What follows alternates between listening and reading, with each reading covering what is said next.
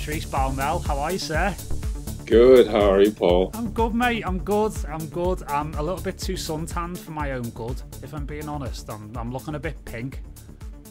I mean, you had a little bit of celebrating going on yesterday, maybe in the sun. Yeah, a little bit. Although the news didn't come through till late, so there was fireworks. I might have drank a whole bottle of prosecco to myself. Yeah, awesome. Well, I was super stoked because it's such a sentimental favorite for anyone outside of England. Yeah, that's what surprises a lot of people within England, that Liverpool seems to be like the kind of the team that pulls at a lot of people's heartstrings, because you're obviously German, right? So I am, yeah. Yeah. And do you have a German team that you support?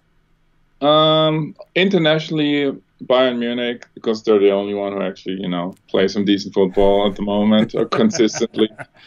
But yeah, I remember back in the days, back in the 80s, when I was a kid, I remember the Liverpool from the day because my dad was a Liverpool fan as well. So I remember the Ian Rush and Grobbelaars and Douglas and all those guys. Up to Heysel, I remember everything. And then the tragedy happened and it probably set the club back 2 decades at least. Yeah. I mean, and then obviously what happened 4 years afterwards with Hillsborough and stuff as well, and how that was just a massive thing as well. And it's been an epic journey to get back to this point. It really, really has. So if your dad was a Liverpool supporter, does that mean we can claim you as an honorary Scouser? Absolutely. Oh yeah. I'll send the papers. I'll get you the Scouse passport for the next time you come over. Yeah. Get me a ticket. Oh, absolutely, dude. Absolutely. You fit right in, dude. You're one of us. You're one of us. So obviously you're coming at us from Amsterdam, which has been your home for a long time. So long, I think most people think you're actually Dutch. Yeah, I am East German, but I moved to Amsterdam 25 years ago now. And yeah, this is my home. Mm-hmm. I've been living here longer than anywhere else, and it's a good place. It's a good place to make music. We have a really functioning music scene. Not at the moment, unfortunately, but generally lots of clubs, lots of people who are into electronic music. I think it's the biggest genre of music that people are interested in. And there's a constant influx of tourists and party people. So yeah, it's a very healthy scene. There's lots of festivals going on in the summer. So, yeah, for anyone making a base as a producer and DJ, Amsterdam is great. We have one of the best airports in the world. So it all comes together. It's a really good package. No, absolutely. And as you say, in normal times, it would be, one of the epicenters, not just in Europe, but in the world. And, and for me, I feel like in recent years, Amsterdam has really almost like overtaken Berlin to an extent in terms of its vibe and in terms of what it represents. And maybe that's just me being biased because I spend so much time there, but I am just as biased. But I mean, Berlin, of course, the scene there is incredible. It's bigger. They also have slightly better licensing laws than we do, so clubs can stay open for days and days, and it's cheaper. But Amsterdam as a city is not as poor. It's just friendlier, more international. The women look better. No comments. Nah, they don't. It doesn't matter. There's beautiful women everywhere. No, I know what you mean. It's an interesting thing. And again, coming from the UK where, unfortunately, like the licensing laws just don't stack up. And that the big thing for me is that places like Amsterdam and Berlin, they really have not just taken electronic music to their hearts, they've integrated the culture into society in a way that just has not happened here in the UK. Yeah, no, Amsterdam in particular, with the Amsterdam Dance event, the city is fully behind it. They've understood that this is a very lucrative business model for the city and a way of getting millions of people interested in this place. So I hope the UK, I mean, it just depends on, it's a government thing, If you're lucky, change of government might crack the place open for you. Yeah, we're in a very precarious situation at the moment, especially where venues are concerned. Obviously, that's going to be the same case worldwide, but there's currently absolutely no support being offered to the live music sector and to the creative industries in general in the UK, which is a deeply troubling situation. Yeah, it's true. But I think as a producer or a DJ, today you have to think globally. It doesn't really matter where you live. It doesn't matter where you create. The world's becoming a smaller and smaller place, and instead of even, and as something, then a piece of advice I would give to local DJs in particular, don't get bogged down in the infighting with other local DJs. Think bigger. Find your niche somewhere else on the planet. You know, there's a world out there waiting to be conquered. No, for sure, for sure. And it's interesting as well, because obviously we're talking about the effects of the virus and the lockdowns that have happened as a result of it. And as things start to kind of slowly but surely open up again, the question is inevitable of what is the dance music industry in general going to look like as things start to open up. And you know, my personal take on it is I've been pretty kind of forthright about saying that, well, actually the dance music industry as we know it kind of got killed in March, and there's going to be a new version of it emerge from all of this. And you know, depending upon various, you know, licensing issues and what various governments allow people to do, it's going to completely change the shape of the electronic music landscape. So it's interesting about your advice to, you know, newer or, you know, emerging artists about not getting stuck into like the local politicking and infighting, because it's a very easy thing to get distracted into.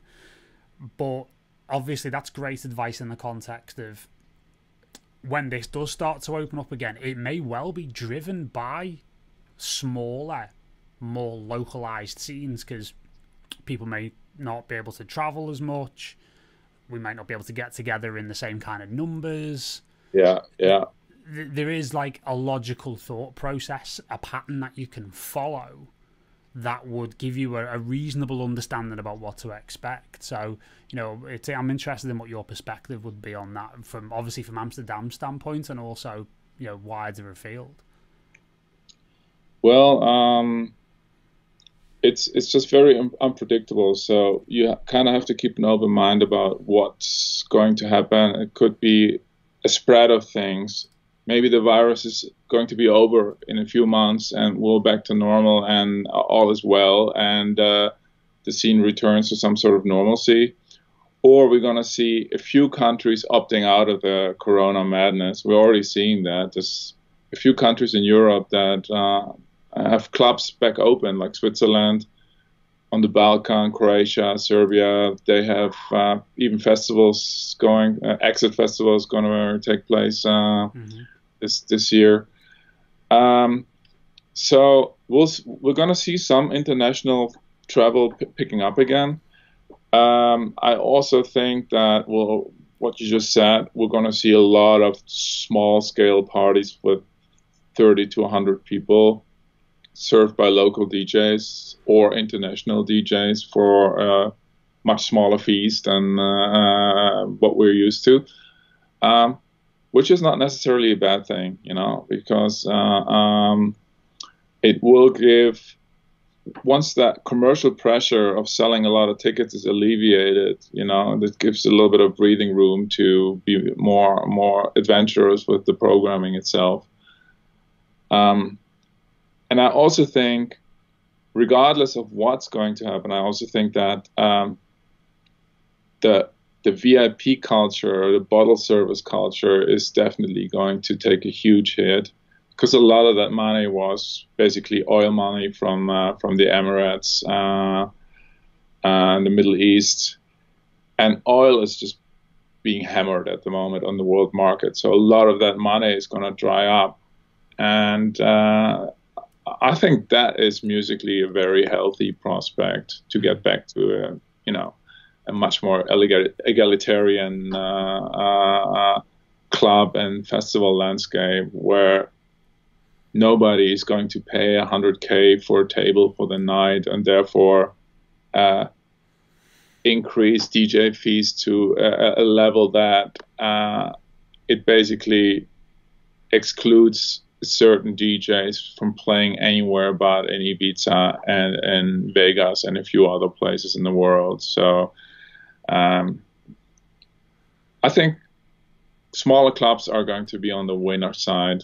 I think that for many festival promoters might become, a bit more difficult because they just don't have the numbers to support their infrastructure anymore.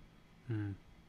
No, it's really interesting, isn't it, to kind of just see that complete landscape shift almost overnight. And I've been talking to promoters in various parts of the world, and as you say, the days of them paying incredibly high DJ fees for these huge international artists to come in and play maybe 1 or 2 shows over a weekend feels like for the time being it's done, like it's over. It's impossible. I also think that people are so desperate to party now that at least in the first phase, whatever you put some speakers up, fill a room with good people will be very easy regardless of the lineup, because we're all dying to listen to house music again on a dance floor, move around, be with our friends. No, exactly. And we're having, I'm almost terming it now like another summer of love here in the UK, where it's like there's a lot of illegal raves going on across the country, which is interesting because I was watching something on the news this morning about the police in London broke up an illegal rave. I think it was in East London, and it was quite interesting because the way that it was shown on the news was that there was just people everywhere, and they actually had this expert on analyzing crowds and analyzing like movement patterns, and he was actually showing another piece of footage that he'd found where it actually it showed the more sort of truthful aspect, where there was a lot of people at this party, but they were all in bubbles and they were all socially distancing within their own little groups, but they were still at the party and they were still raving. So they actually had almost like spontaneously and organically found ways of still being able to go out and party and be able to do it in a way where they felt safe, and there was no real mixing between the groups. There was no real movement between the little bubbles. Everybody kind of kept their distance as much as they possibly could. Obviously, it's not going to be 100% perfect, especially when you bring pharmaceuticals and alcohol into the situation as well. And it's going to be really interesting, again, from a governmental standpoint, because what we've seen here is almost akin to a repeat of history where the police being very heavy-handed, breaking these parties up and causing more problems. So it's a really, really interesting dynamic, because I really didn't think we'd be here again in 30 years back, from like the back end of the 80s, so to speak. But again, whether it's football or dance music culture, we seem to be repeating history at the moment, especially in the UK. So yeah, it's just a really, really interesting thing. So I firmly believe that artists, where like the level that you're at, I actually believe that what is happening, it's going to really play into the hands of artists like yourself, where, like you say, there's going to be these smaller venues, but you're at a level where you can kind of flex up to a bigger event if necessary, but you're also able to go and play these smaller parties. I mean, how do you see yourself as an artist navigating this new normal, as they call it, or this new reality? I am as clueless as anyone, I really just the first offers are starting to come in again now, so that is at least it picks up slowly, but nobody has a clue what the market structure looks like at the moment. I personally just want to play, if it sounds good, if it's for friends, or it's a small private party, I have nothing to do, I'll play for free.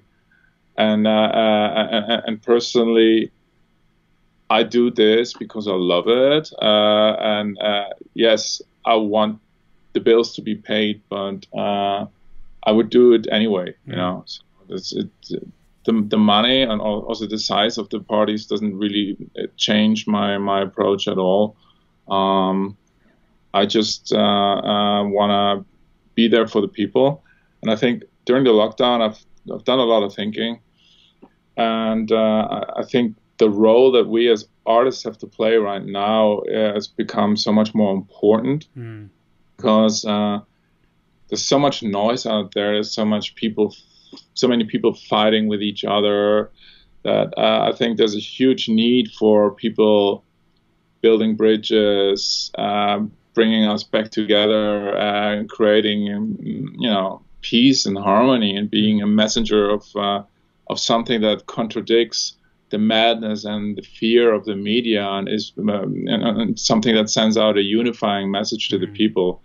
And yeah, music is just such a strong tool to make that happen. And yeah, so I feel really a renewed sense of purpose to not just go out there like a soldier fighting for a paycheck, but to go out there with a purpose of, opening up people's hearts again and bringing people together. So, yeah, I'm looking forward to that. No, absolutely. And you raised so many good points there where, our own experience here at MYT was when the lockdown started happening. We were obviously worried about what that meant for the business in general. But we very quickly realized that what we had in terms of the community that we'd already built had the potential to be able to do exactly what you're talking about, which is attract new people, bring them into the community, and give people the feeling of like they're not alone through all of this. Provide that sense of community and belonging, and be able to, again, give people that sense of belonging to something bigger than just themselves. And that's been one of the most beautiful and really like humbling aspects of the last few months, that, we've obviously, the family and the AAA, family, if you will, have grown in number quite substantially. And, it's been our own little way of being able to do that while we're out of venues. Yeah, and yeah, we are also at this time in isolation, just underscores the need for human interaction.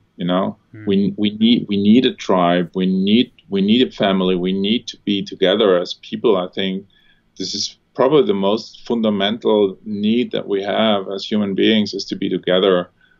That's why I'm absolutely unwilling to accept the term new reality, because it cannot be a lasting reality to be separated. You cannot be social distancing and still be a human being at the same time. So I want to also kind of defy this, because the only normal and is to follow our nature, and our nature is to be together. And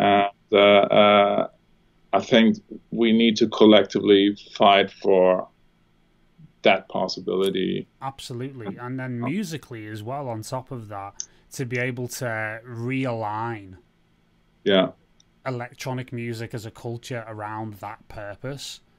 Which I feel, without opening a whole can of worms, I feel like we've maybe in recent years maybe lost sight of that somewhat. You've heard, a growing amount of what I would call business class dance music. It's a really good way of putting it.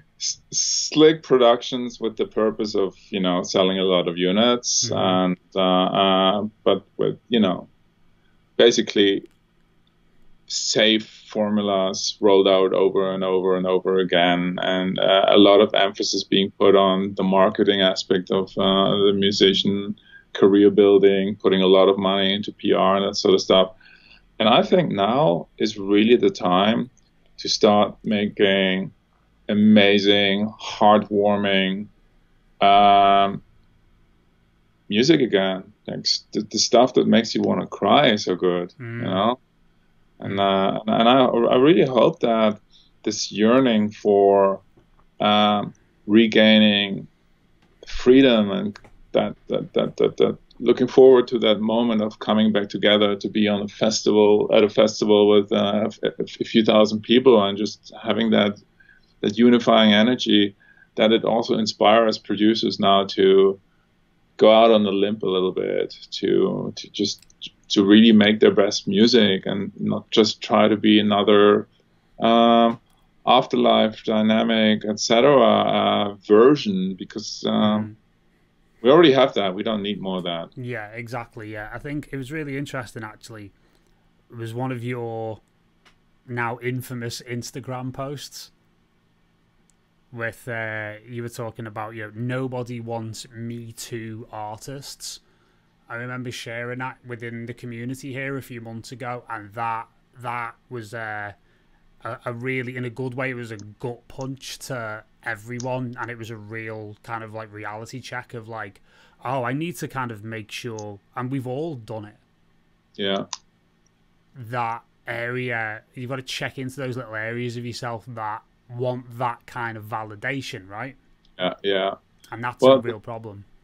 Yeah, and I think also from an artist perspective, by choosing to become like someone else, to become a Me Too artist, which is financially probably a sensible move. So if you just want to make a living and you want to play it safe, you get good at copying something that is already proven to be successful.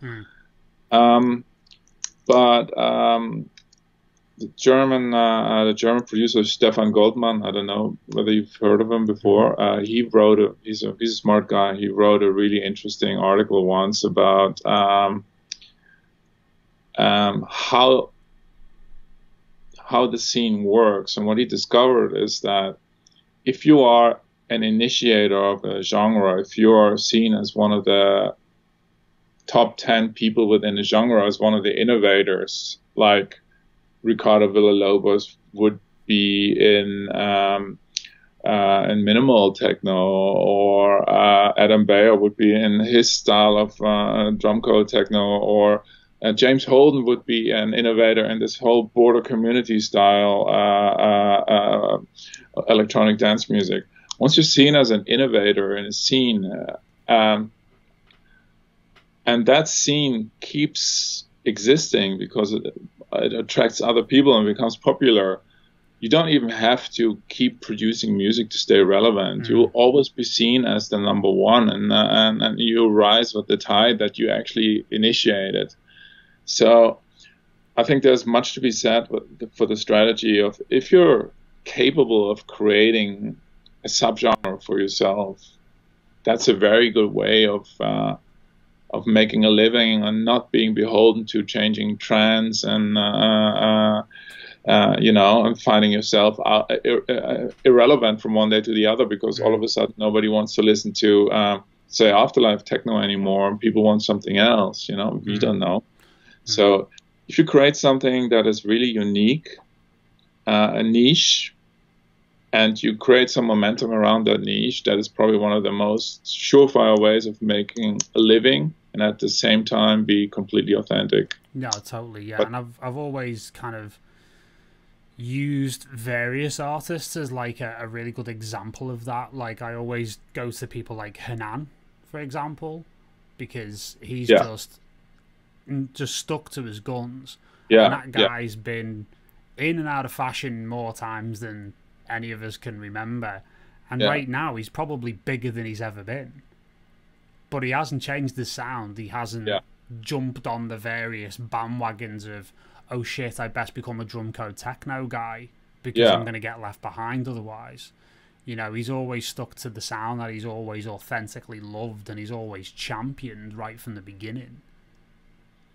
I mean, with Hanan, there's probably also another element to it, that he's just an incredibly magnetic human being. Very, very kind, very generous, So it's kind of like, the Jesus of Prague. And there's a lesson in there for other artists as well, you know. Just if you're a genuinely warm and kind and generous person, then life will be so much easier. No, absolutely. Yeah, 100%. And I think that the philosophies that you're talking about are often very simple. And I think intuitively, I think we all know them on some kind of level. But it's so easy to, as you say, get distracted, or to, you know, get stuck in like the, you know, the Chinese finger puzzle of like you say, you know, politicking and, you know, bitching with people and stuff. Do you know what I mean? It's so easy to take your eye off the ball that way.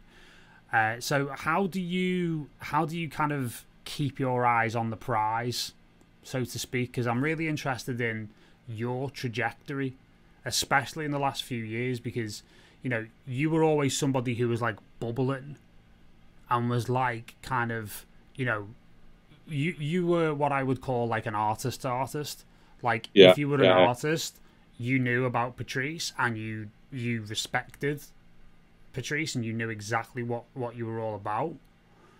But then from, like, what was it, 2016 onwards, it just took this upward trajectory, and then, you know, we are where we are today. So, you know, I'm really interested in, like, in the context of what you're saying about subgenres and all of this stuff. I mean, is that consistent with what you feel your trajectory has been, and what's been the driver in this, like, really amazing ascent to the position that you currently find yourself in? Well, I think it started a few years earlier. I was kind of stuck in between. I had a little bit of success around 2008. I was, you know, signed with Get Physical and Trapeze and a couple of these labels, and then things fizzled out, and not much happened to me, and I was just a local DJ trying to get by.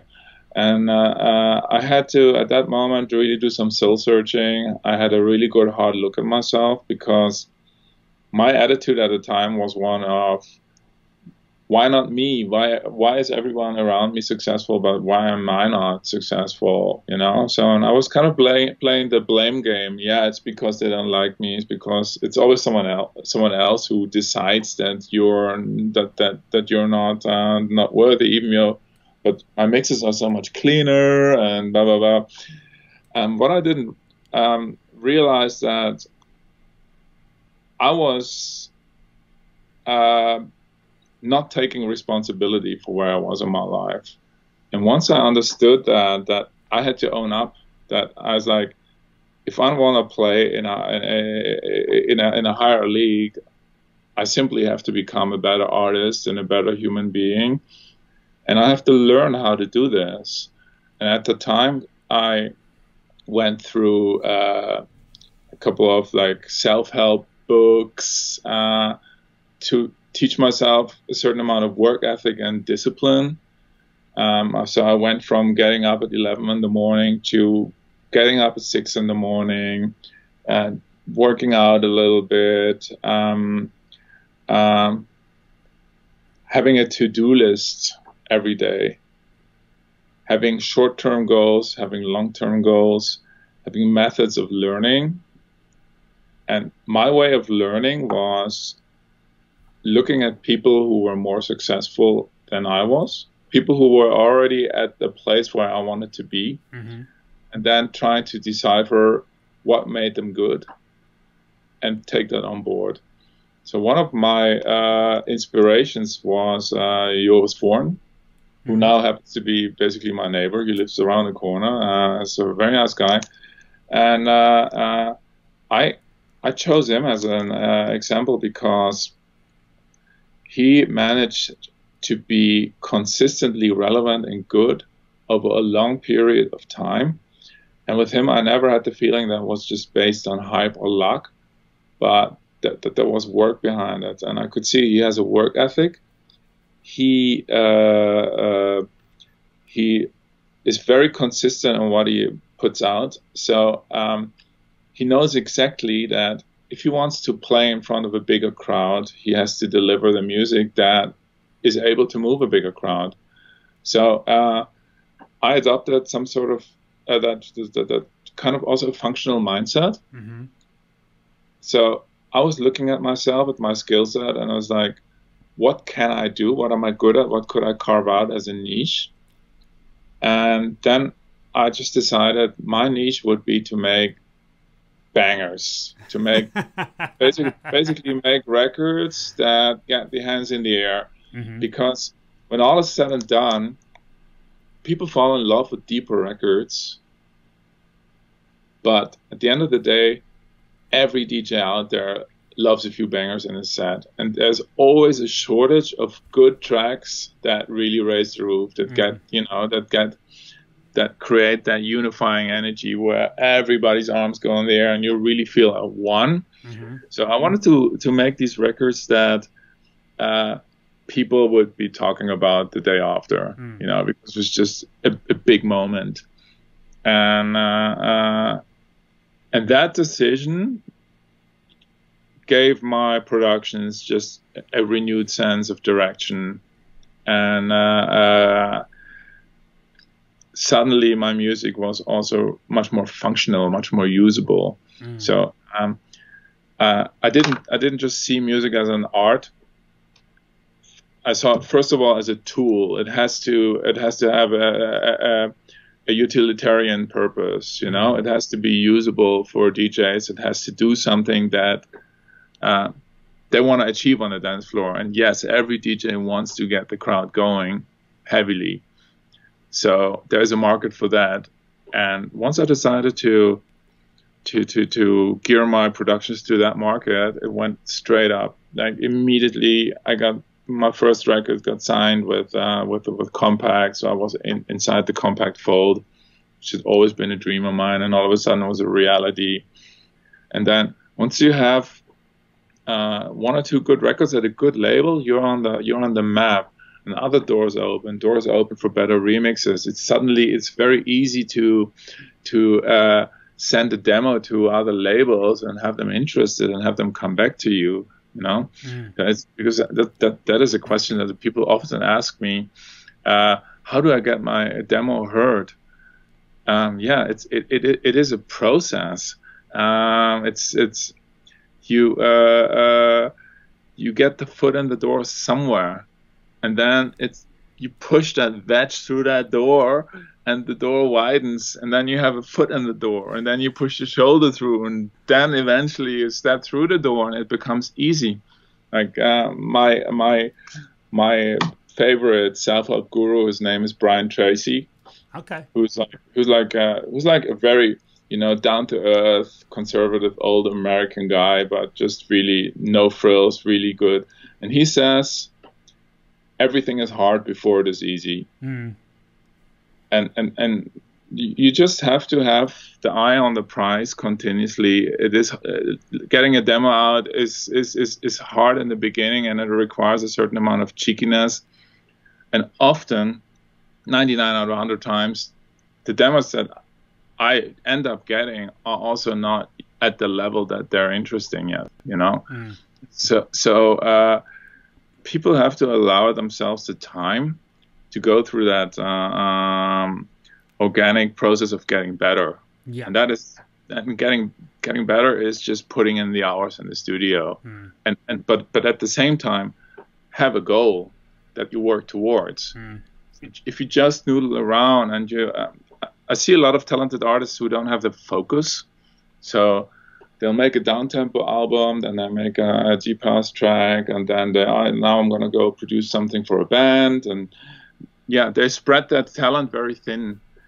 I am a firm believer into focus and burrowing deep and find a niche and try to become world-class in that niche. And then there will always be work for you. But nowadays, where the music market truly is a global market, you simply cannot afford to deliver local talent quality. You need world-class quality. So find a niche, get really good at it. And then the demo situation will take care of itself, because simply You play at a small gig, you play your own record. The main act who plays after you is like, wow, what the fuck is this? Then you're in. You give him a demo. He'll help you show that record to his friends. You know, you're always 1 or 2 steps away from having the demo in the hands of someone like Solomon or Dixon. You know someone who knows that guy. So quality sells itself very, very easily. But it's just a matter of being honest. You know, play a record out. If you don't see that reaction on the dance floor that you want, it's back to the drawing board. I maintain that standard of quality for myself as well. I play something out, and the directions are like, yeah, it's kind of okay. That record is going back into the studio, and I'll either dump it completely when I see simply the dynamics, something is just not right, or when I see, yeah, this is still salvageable. I just need to turn a couple of knobs a little louder and make this thing shorter or longer or whatever. But yeah, I go back to the studio, fix the problem until the record is really great, you know, and then is the time to send something out. Yeah, there's so much to unpack from that, and I think the thing that really stands out for me more than anything is just your clarity of vision. Yeah, the turning point for yourself was when you know, I laughed at that point when you said, I'm just going to make bangers. Yeah. But everything else gets passed through the lens of that goal, or, you know, that the lens of that particular vision that you have for what it is that you're trying to achieve. And yeah, I think you're totally right that, you know, we don't maybe restrict our vision to exactly what's going to get you to where you want to be, but also, you know, we tend to spread ourselves a little bit too thinly, and then we don't hold ourselves to account. I think this is really important, and there is this much cited 80-20 rule. 20% of your activities contribute to 80% of your results. And in my case, it's even more. And I was like, I could be running a label. I could be having my own night somewhere, and I could also be working as a ghost producer for other people. But when I do that, the one thing that really contributes the majority of my success, which is creating bangers, would suffer. But if I only produce one banger after another, and I do nothing else, not even social media or any of that bullshit, just big tracks, and then make sure I don't fuck up my DJ sets in the weekends. That's all that is required, you know.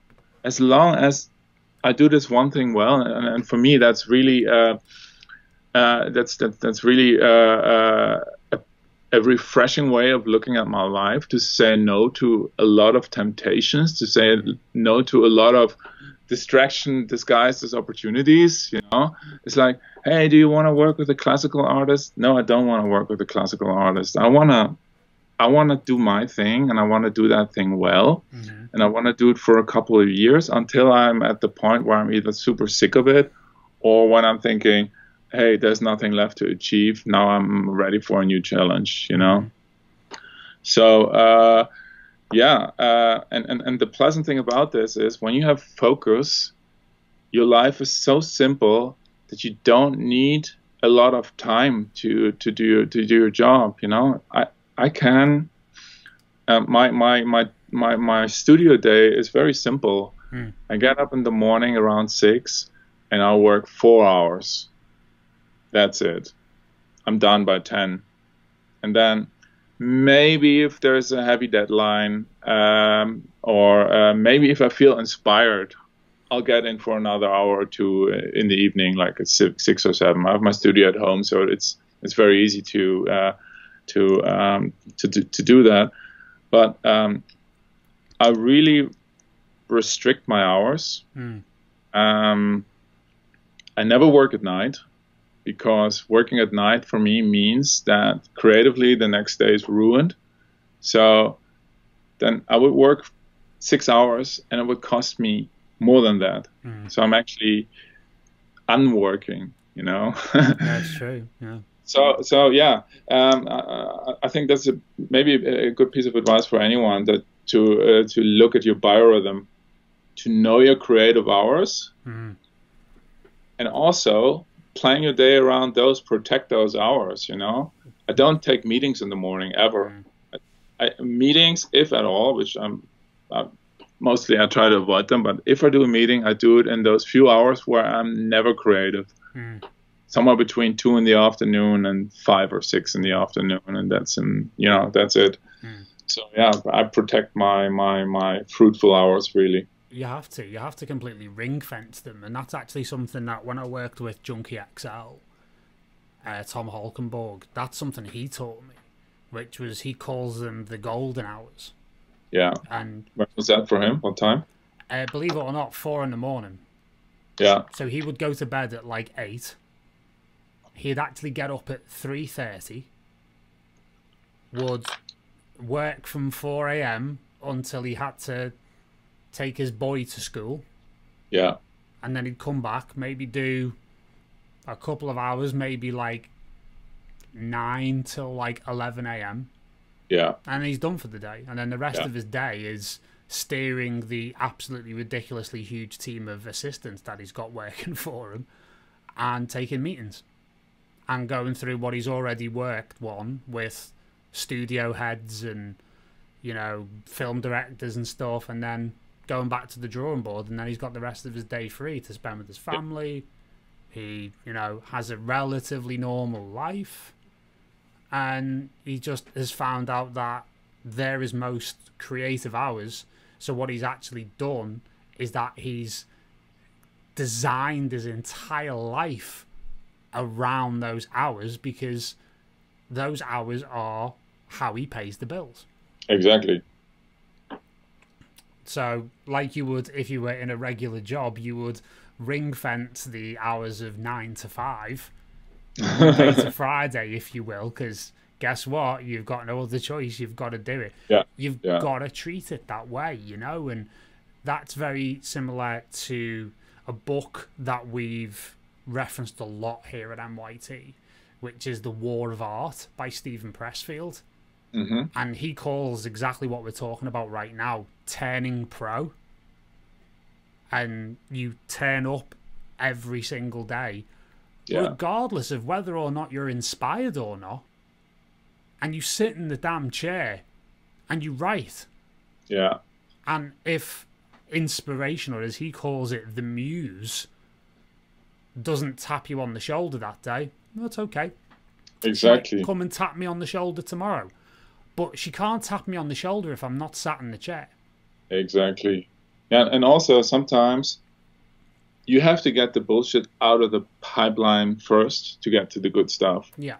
So you have to, and if you don't work at all, the bullshit stays stuck in the pipeline. Yeah. So I'm thinking, if I'm hitting a dry patch, I just keep on noodling in the studio anyway, and I'm not putting any pressure on myself. I'm just, you know, I know it's going to be garbage. I don't expect anything else, and then maybe after a week or 2 or 3, all of a sudden I work myself back into the zone. And that wouldn't have happened had I not done anything until I felt creative again. You know, for me, if I'm not working, I don't feel creative. You know, when I'm in a bad phase, I need to work myself out of that bad phase. Yeah, absolutely. You need to kind of flush the system. It's kind of like a block drain, isn't it? It's like you've got to flush it out and get that out the other side. And I always quote Giorgio Moroder on that as well, that he talks about, and he said this once on a Radio 6 interview in the UK. He said, for every 10 songs you write, you'll write one good one. Yeah. But you needed to write the 9 bad ones in order to get to the one good one. Absolutely. Yeah. It's like, I admire those men who, you know, they hit on 10 girls knowing they'll get a yes from one of them. It's a numbers game, mate. It's a numbers exactly. game. They play the numbers game when they're not worried about rejection, and I think that's just a smart move. And it's the same with music, you know. No, absolutely, yeah. And I think too many people are worried about rejection. Yeah. No, it's process over outcome with anything. You don't have that much control over your outcome, but you have 100% control over the process. And good process will yield good outcome eventually. And at some point, your process is so fine-tuned that good outcome becomes predictable. It almost becomes automatic as a result of, you know, one of the things we work on here. We literally do process over outcome. We do systems rather than goals. Exactly. And it's about designing a system that actually makes the goals happen on almost an autopilot kind of basis, but you have to apply and make sure the system is executed. Yeah, exactly. And the goal is actually to make sure that your bad days are still pretty good. No, you know, absolutely. that you're never gonna produce a life-changing hit every day, not even every year. You know, those come by rarely. But when your worst tracks that you deem release worthy are still above the fray, head and shoulders above anyone else's or most people's, then you'll be able to make a living, and that's that should be the goal. That's something also I realized, that being good at what you do is by far the most predictable way to make a living in this business, because a lot of artists are basing a career around personality or marketing or you know, charisma, and it's all good and well, but that is something that at some point the good looks are gone, you know, and you're no longer the heartthrob of the town, and at that point, you want to make sure that you still have the skills that make you desirable, you know? And so I've always admired the kind of artists where I knew they've worked their asses off in the studio. Someone like Maceo Plex. Eric is a maniac, and he's always been, everything he's achieved, he's done it on his merits, and I could see it in his catalog. From the earlier stuff to his Matrix phase to Maceo Plex, there was just a constant line of improvement in there. And I think to have a trajectory that spans over many years, but it's just slowly going up and up and up, is so much better than lucking into a quick hit and then nothing else comes, you know? You want to be a Maceo Plex. You don't want to be, let's say, Julio Bashmore, where you have one massive summer, and then after that, how do you reproduce it? You know? Yeah, so, exactly. When you've only got so many tools in the box, and you've kind of used them all. Yeah. If you have no musical tools in the box, it's so much more difficult than if you have a foundation that's rock solid. And honestly, you know, having spent time with Maceo, with Eric, and just picking his brains, he's just so unbelievably authentic, and that really stands out when you speak to him, that he's just so in this for the right reasons. And I love the way that he explains what we were talking about earlier about, you know, the difference between a true artist who just writes what's in their hearts and what he calls artisans. Yeah, a craftsman. A craftsman, where it's like, you know, I can make you a drum code banger, built to order, come back tomorrow, and here's your drum code banger. And, you know, both are very relevant, and both are very valid. Yeah, absolutely. Far too many of us fall into being artisans when we actually mean to be artists. Yeah. And it was just such a beautiful... He said this quite a few years ago, actually, in a Resident Advisor Exchange interview, which I would highly recommend people to listen to. And he came out with this, and it completely shifted my landscape at that point. I think, actually, I was working with Sasha at the time. and it kind of made me reflect on my own artisanal nature, and made me think, oh, actually, there's going to be a time where I'm, you know, pardon the pun, I'm going to make my transition into being an artist of, you know, of my own standing, essentially. And it really helped me understand what I was doing. But too many people think they're being an artist, and they're not. They're being a craftsman. Yeah, it's true. Yeah, it's crazy. It's crazy. And there's one point that I want to go back to as well, which is this whole point of, like, you know, rejection as well. Because one of our members here, Paul Harrison, makes an interesting comment saying it's about having a thick skin. Now, I'm actually going to disagree with him on that. And the reason why I disagree with him is because my sort of whole thought process and understanding about rejection is very different to a lot of people. I actually believe rejection doesn't exist. I believe rejection is actually what I would call redirection. Where, say, for example, you send something to a record label, you get, quote unquote, rejected, and yeah, you could have a thick skin about it and be like, you know, really like kind of belligerent and very kind of bloody minded about it, and that's okay. But what's actually happening is that you're being redirected towards where you are actually meant to be. Yeah. And that is it's a learning process. It's like what John Kavanagh, Conor McGregor's coach, he always says: you either win or you learn, right?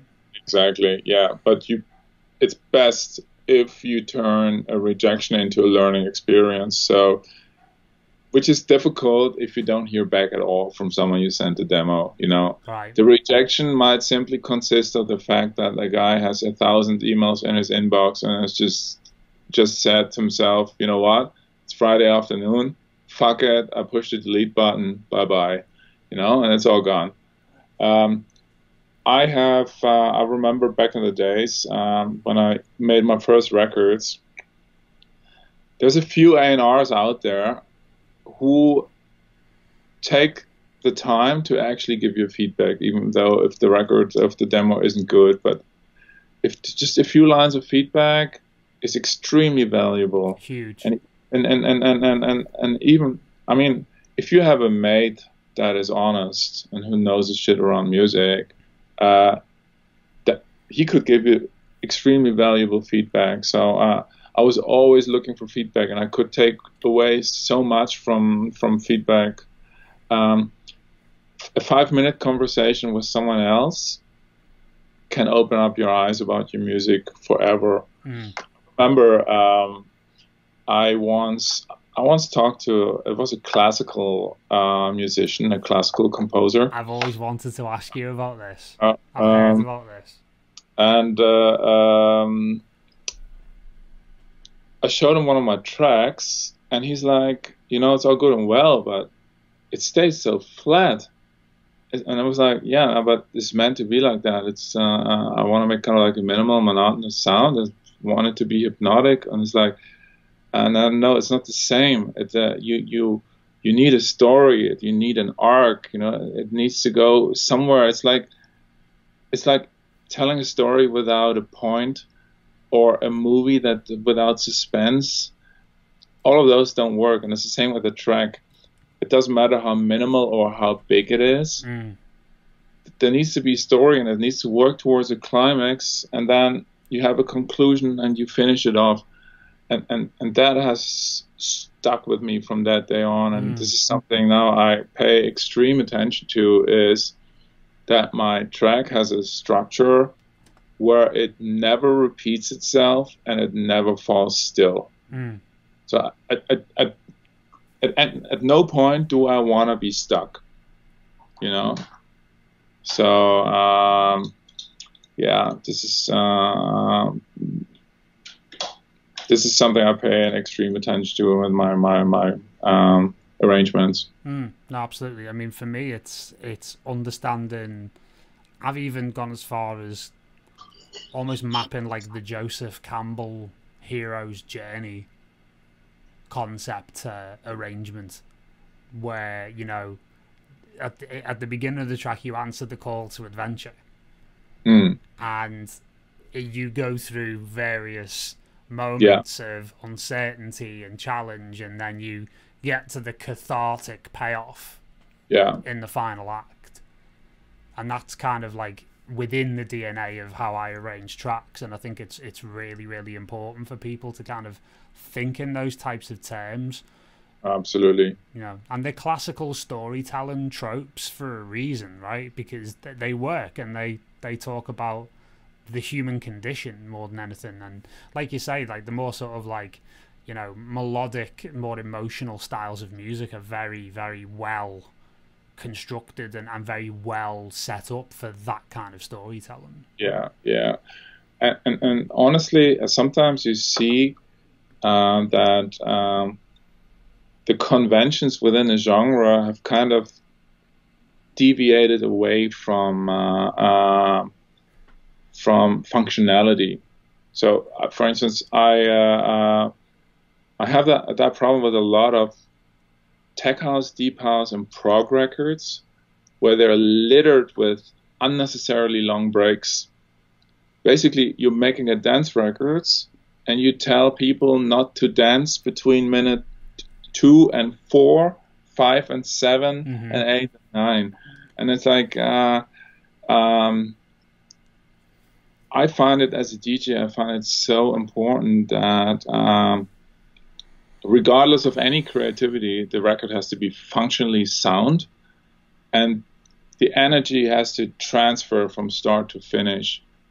And if you're making people stop, people don't come to a club or to a party to not dance. They come there to dance. If you make them stop, you better have a good reason. And I see that very often. It's like, oh, I just need to change. Well, let's take the beat out, and let's take the beat back in. There's the break in that moment has no functional meaning. So one of the basic principles from my productions is everything needs to have a purpose. Everything needs to have a meaning and need to serve a greater purpose. If it doesn't have to be in there, it must not be in there. In other words, as much as necessary, as little as possible. No, totally. And I'm smiling at all of this because these are conversations that we've had privately before, and they've been fairly transformative for me, if I'm being completely honest, because, you know, you know kind of what my background is and what my capabilities are, and I sometimes, shall we say, struggle to keep all the tools in the box, you know, because when you're so capable of so much, like disciplining yourself to kind of go, no, you don't need to put the bell and whistle in there. I know you can make it fit. And I always remember shortly before I was signed to Bedrock, I sent you the tracks and you were like, why are there so many fucking breakdowns in these records? And it caused me to kind of like go back to them and go, yeah, actually, there's maybe a little bit of noodling going on here. You know, an unnecessary sort of, you know, arrangement masturbation, if you will. Yeah. So it's like, take those bits out, and the whole thing became really lean off the back of it. I mean, I think I'm not trying to sell my type of production as the only valid way of producing. That's bullshit. My artistic decisions, they apply to me. I just want to encourage you guys out there to have a reason for whatever you're doing. That everything has to happen for a reason. That you know that is functional. So, for instance, a lot of people litter their tracks with little bits and bobs to add excitement and to give a bit of ear candy, and that is good. But the moment you have a little pop fall right with the introduction of a new element, then it's not just decoration, but it becomes functional. And so it's that every little bit and bob is something that is transformational, that opens a new door, and it's not just it comes and goes and then the track is back to normal, but it's like, oh, now the story evolves to the next level. So I love doing that with the facts that, you know, and sometimes it happens randomly. So I'm just playing around with a reverb or a delay, and then there's a beautiful piece where the delay goes a little crazy, and I'm like, you know what? Instead of introducing that hi-hat 2 bars before, I introduce it at the end of that random little effect that's been created there, and then all of a sudden the track gets a bit more character. It sounds a bit more organic. It sounds a little bit off, but right at the same time, because you know, it's tight. Yeah, it's really interesting, and again, you know, from knowing your process to an extent, it's like the amount of space that you leave by being so like ruthlessly functional means that you create space for these types of experiments to take place, and you're allowing what you would call the happy accidents or the interesting experiments to have their outputs and to have their executions, and to be able to sift through them and then be able to understand, you know, what kind of effect it's going to have on the track overall. Exactly, and also less elements. I would compare it to pizza. Let's say a track is a pizza, and that pizza always has the same size. If you have 4 elements that drive the track, and that's 4 large slices of pizza. If you have 60 tracks, then everybody gets a thin slither, you know. So each of the elements separately is just an insignificant little slither, because at the end of the day, you can only put a certain amount of energy into a track, and if you have very few elements, you can make your lead extremely dominant. And that's how you win the loudness war without actually having to go that loud. It's like, if there's room in your track, and your leading element, your signal element, just pops out, and it just destroys the records that comes before it and the one that comes after it, you bet that the DJ who plays that record will play it again the next time, because everybody loves a dominant record. So for me, dominance, a dominant lead element, is the starting point of everything. So someone asked the question how what my production process is, whether I start with a bass or with some percussion or something like that. I try to start with the lead element, with dominant bit, because that is the centerpiece that will sell the track, that makes the track recognizable. If I have a lead that is interesting and powerful and dominant, I can build a completely standard run-of-the-mill track around it, and the track will work and will sound unique. But if I do it the other way around, and I invest a lot of hours just building a track, and then at the end all I need is a lead, and I can't come up with it, then I wasted many hours in the studio just to have an unfinished track.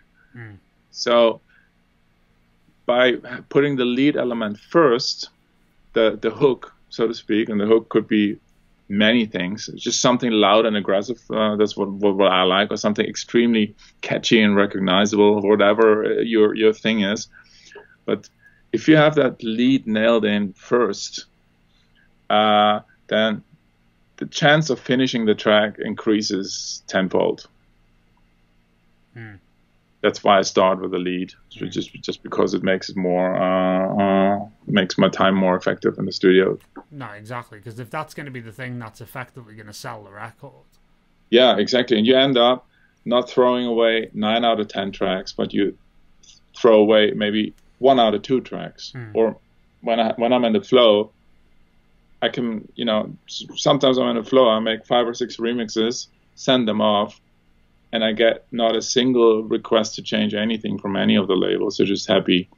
They're like, oh yeah, can you make a radio edit or something? And that's all there is. So, yeah. It's simply if you have confidence in your productions, you know, like if confident sounding sounds, then that sells, that convinces other people too. You know?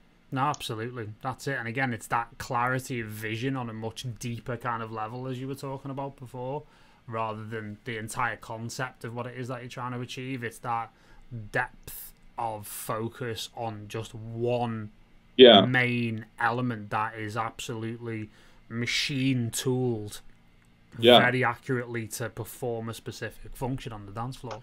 It's actually really simple. First, you find the element that people remember and that makes the track stand out, the hook. Then you make sure your arrangement is done in a way that it builds towards a climax. The climax is the moment when the room is being unified, when all the hands go in the air and everybody looks around them and smiles, and you feel like, wow, we're in this together. Those are the magic moments. And then you make sure that arrangement is functionally sound for DJ to be played. You know, that the energy transfers well from start to finish, that there is an intro and an outro, because I don't like playing records that make it hard for me to integrate them into a set. Even though sometimes creatively it's more rewarding to do something very unique, I kind of start my tracks simply with a kick drum and you know, start quite minimal and then build from there. It's really not fancy at all, because I know the meat on the bone is what happens in the middle. You know, once you have that hooks nailed down, and once you have the climax, and the most important thing of the climax is, hang on. The most important thing of a climax is that the dynamic range from one moment to the next is massive. So while you build up the intensity, and then from that moment when the drop falls, there needs to be a huge increase in energy. And the bigger that increase is, the more impact you have, the better that climax works, the more successful the track is. I can already tell in the studio, oh, this is a track that many people are going to play, because it just explodes. So I'm always looking for that explosion, and the bigger the explosion. And people always say, yeah, but it's not very creative to use things like white noise, etc. Yeah, I get that. I use white noise a lot, but it's functional, you know. It works, and you can still make it sound you're a little bit unique if you have you know, if you search for a few tricks and alternative solutions to make noise sound a little different, they're out there. But the explosion and the recognizability, those two elements, is what sells at least my tracks. No, absolutely. And the thing is, like, a lot of people say, oh yeah, white noise is quite cliche, as if that's a bad thing. It's like, well, cliches are cliche for a reason. It's because they tend to be universally true. Exactly. And it's a language that everybody understands. And I think this is extremely important. Even with abstract art, for me, always a good example is like the Cubism phase of Picasso. When he painted his women and his guitars, and they were just cubic objects, you could still immediately see that it was a guitar or a woman, even though he used a language that was unfamiliar, but at the same time familiar. So even though he used a novel process, he never lost sight of being able to communicate with the people looking at the picture. And it's the same with music. You can go crazy, but don't lose sight of making it of the communication. People still need to understand what you're trying to bring across. So I see a lot. I think good experimental music still knows to somehow convey a conventional message. Yeah, totally. You know, totally. That's, for instance, I think that's what I keep coming back to James Holden. peak James Holden in his Border Community days. He was so good at novel sound design, but at the same time bringing across traditional dance floor dynamics that made it easy for every DJ to play the record and for every dancer to understand the record. And so functionality is something you shouldn't abandon if you make dance music. No, absolutely not. Absolutely not. I couldn't agree more. And, you know, obviously sometimes we need to kind of experiment in more esoteric ways in order for, you know, us to fulfill our own creative needs, so to speak. But it's so important to not throw the baby out with the bathwater, so to speak. Exactly. You know, we have to... It's a bit like, you know, trying to send an email to someone and then going off into a poem halfway through and then coming back and saying, oh, can you just let me know about this bit? Do you know what I mean? It's like, it's that kind of thing. Like, you know, not to sound reductive about it, but, you know, I've seen it in DJ sets. I've seen it in live performances. It's a bit like, you've seen the movie Wayne's World, right? Yeah. It's like, you know, the sign at the back which says no stairway to heaven. At the back of the music shop, like, you know, because basically people are there just noodling, giving it loads of solos and stuff. Oh, yeah. You know, and you get lost in the whole, like, thing of it all. And it's like, no, there's no stairway to heaven. Like, you know, keep it down, basically. Like, you know, remember who you're playing to. Yeah. And it's totally true that, you know, I've seen that so many times where, unfortunately, certain acts, they kind of get lost in that. And then, unfortunately, they lose the audience as well as themselves. Yeah. And I think this is also a very important lesson. Do one thing in the track, convey one message and convey it well. Don't put even two ideas in it. Don't, you know, the tracks that are neither fish nor fowl, that are something in the middle, that are a little bit wishy-washy, or that are one thing and then they turn into another thing, they rarely work. Because in the DJ's mind, the DJ thinks, I need this one particular thing right now. I need power, or I need emotion, or I need happiness.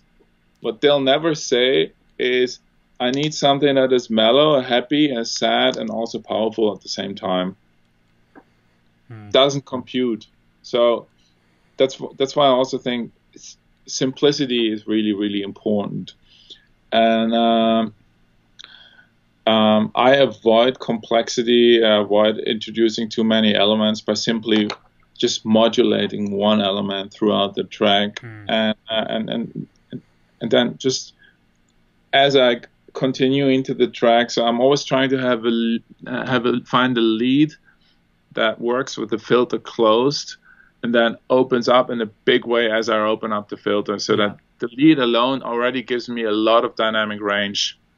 And then in the peak moment, I go all out, and then I also, I always have my sand effects, my ping pong delays and whatever, just to, at that peak moment, I'll open up all the floodgates, and then it closes again.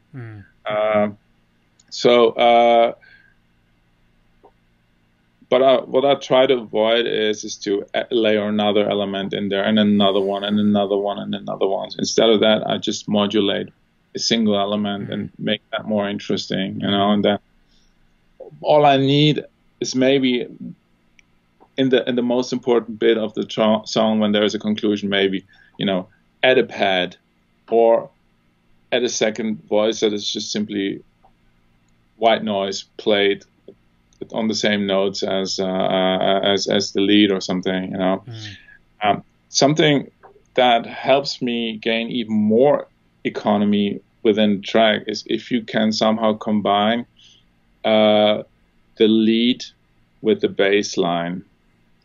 So for instance, the Booker Shade guys, they used to be so good, like the Mandarin Girl track, body language, that kind of vibe. Yeah, exactly, yeah. A lot of those tracks, they're just the lead is the bass, and that immediately, when one element can take care of two things at the same time, it just opens up, it opens up room. It makes the track more economical, and that also means you can make your mix louder because there's less elements competing with each other. No, it's totally true. And the thing is, like, I've seen this a lot when I've given feedback to members on their tracks, where there's almost like an entire EP's worth of musical ideas all fighting and competing for space with one another in the context of one track. And it's almost as if, like, I've said to various members over the last year, what you've actually got here, it's almost like what a composer would call a suite. Yeah. It's a sketchbook of ideas. It's not really a track. What you've done is that you've proven various concepts in one way or another. Actually, what you now need to do is decide which of these hooks, musical ideas, concepts, whatever they are, which ones need to be removed and which ones need to be put in the bin and which ones need to be put into various other tracks. You know, and it's interesting because, again, they're always the people who are really struggling with mix downs because they're struggling to balance everything. And that pizza analogy you used before is just so beyond perfect, because it really does speak to just how much space all of these elements get in the mix. Exactly. How much expression you can give to each one of those ingredients, you know? Yeah. So, and one thing I noticed with a lot of producers is that they use two elements which are basically the same kind. So they will use two or more pads. They will use two or more arpeggios, several leads, several different types of white noises, etc.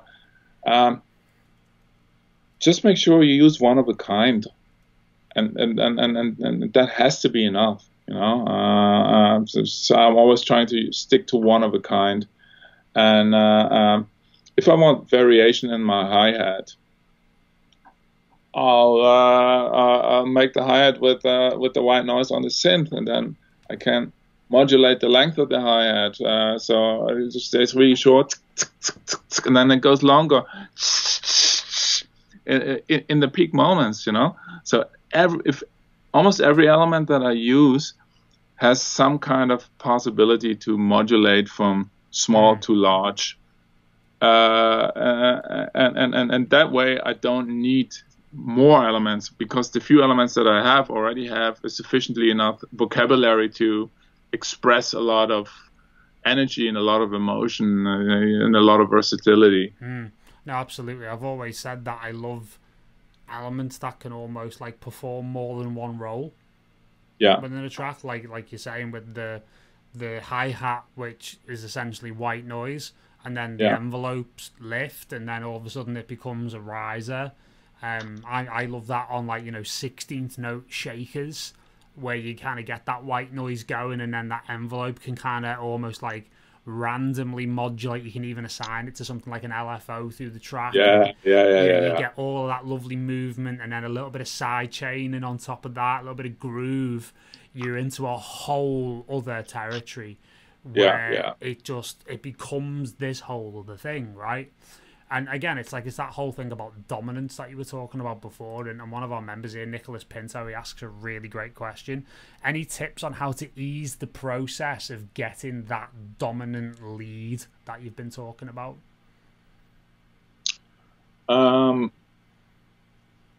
Use quality basic sounds. Like the lead sound, it could be something. What I like is sounds with a lot, like either something with a lot of attack. Mm-hmm.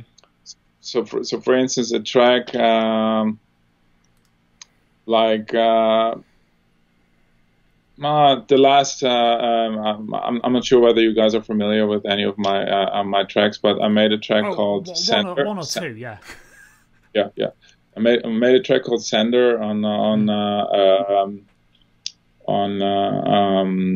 Afterlife. Mm-hmm.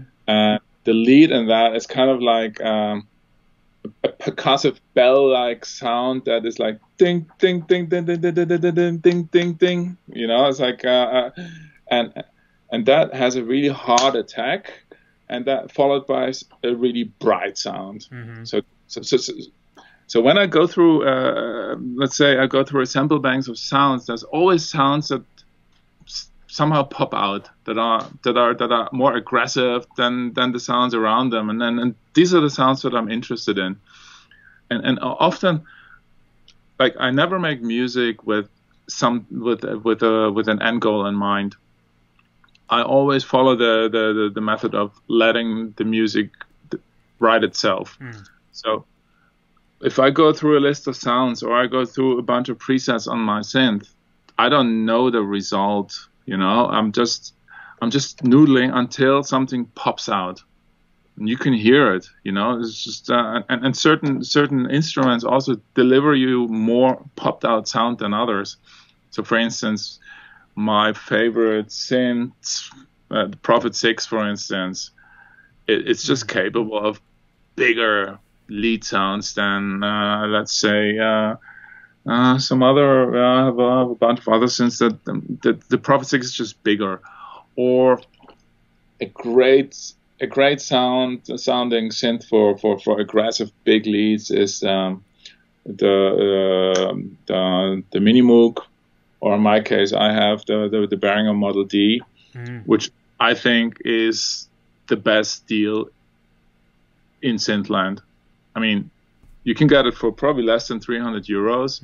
It's such an incredibly good sounding hardware synth. I think, for me, the Mini Moog solves bass problems, solves arpeggiator problems, and solves lead problems. And it always sounds good, and it's such a beautiful, harmonic, bread and butter sounding synth that can be really, really, dominant and aggressive. So, simply know your instruments and look for attack. Look for like these full harmonic big sounds that follow the attack, bell sounds, something. Yeah, it's really hard to put them into words, but just look for the sounds that pop out, and then play around with those. No, it's amazing. No, it's fantastic. I mean, there's just so much to unpack here, and obviously we haven't even quite we've started to answer people's questions, but we haven't quite got through to them in a sequential level. So maybe we should start to do that now. Yes. Because I know what me and you are like. Well, we'll still be here at 2 a.m. Yeah, no, let's get focused. So what I'll do is I'm just gonna move over now. At the moment, let me just sort some stuff out here, and we'll go into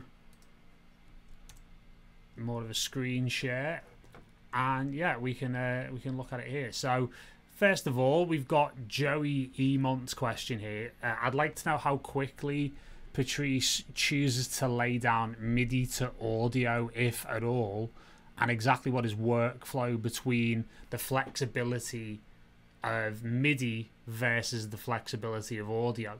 At what point in the track does he decide to stick with one against the other? And then is there like that process of committing to audio rather than MIDI?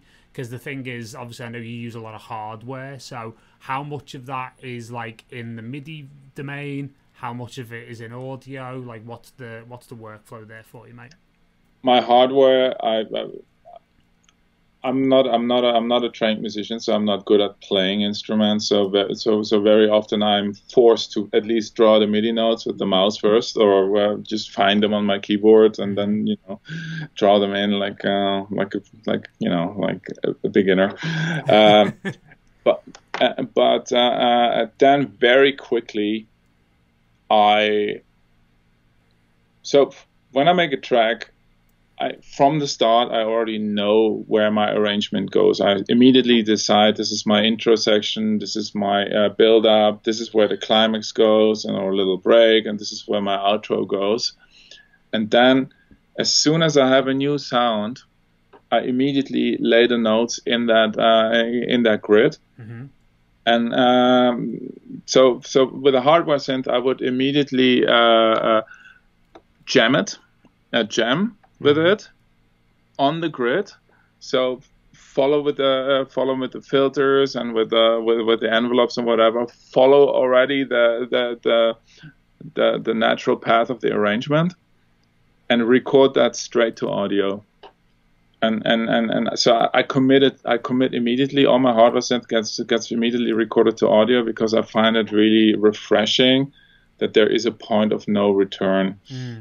When I'm doubtful, before I commit, I save the preset on my synth, make sure I write the preset in the track where I record the audio into, so I can find the original synth back, and then I start with a new version, and then delete the old MIDI. So there would be a way back by going back to a previous version, but my actual track, my latest version, is nice and clean.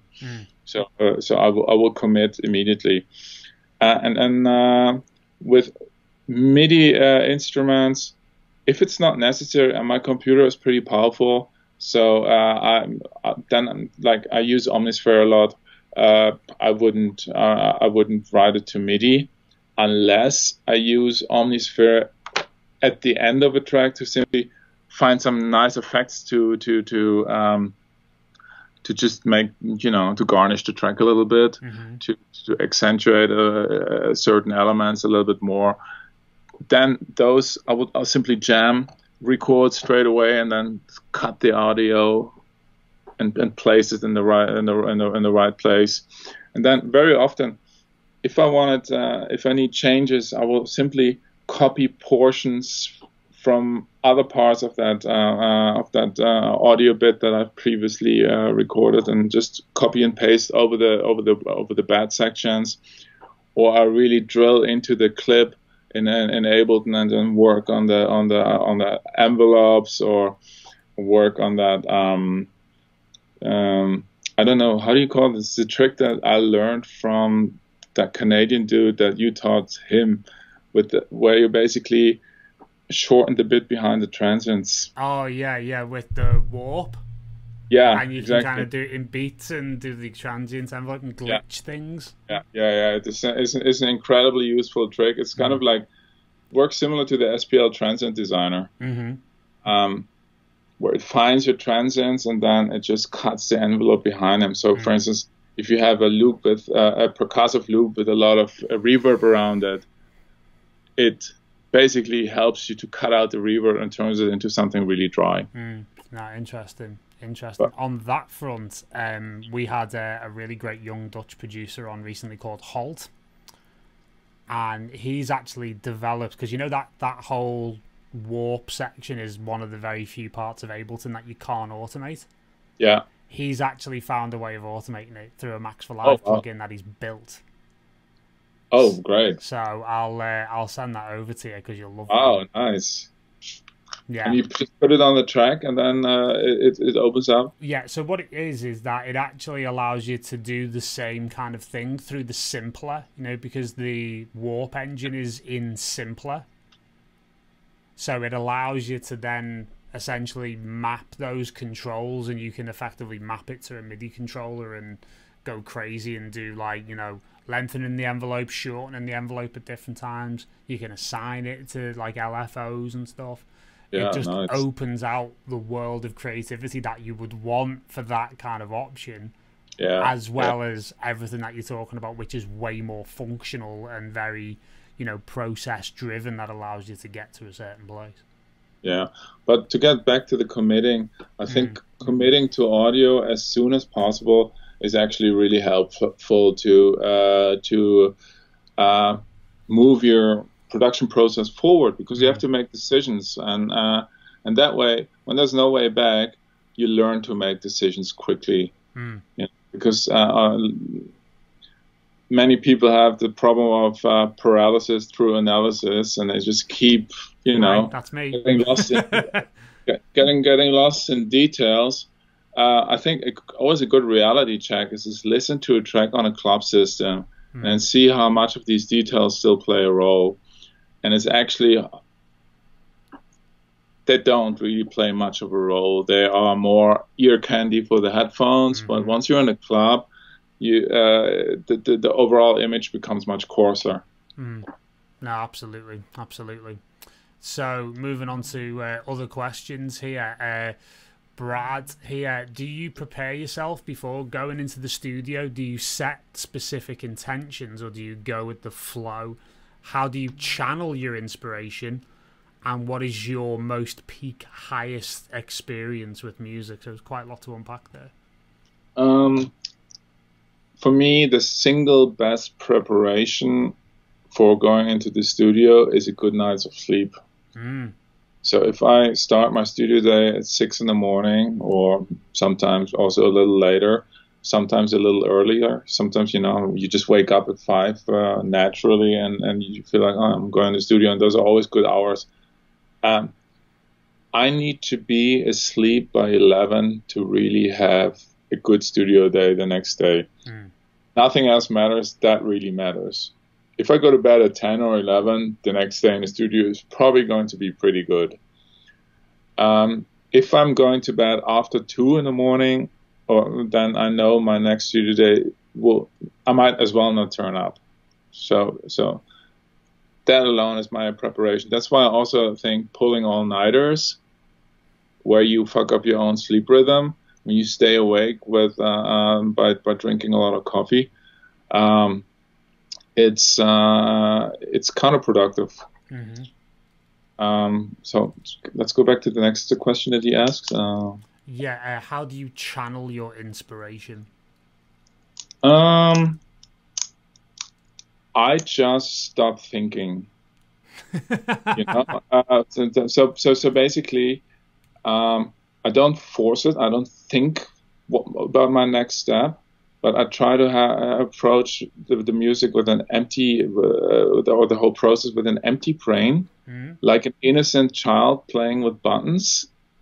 And I try to see myself, and I think I'm a firm believer that we actually are just mediums, that the music is out there, and our brains are simply antennas catching the moment somehow, but that the actual magic doesn't happen by us, but through us. And that's how I see inspiration, is just to be an open, empty vessel and just letting it go through me. The Native Americans had a term for that.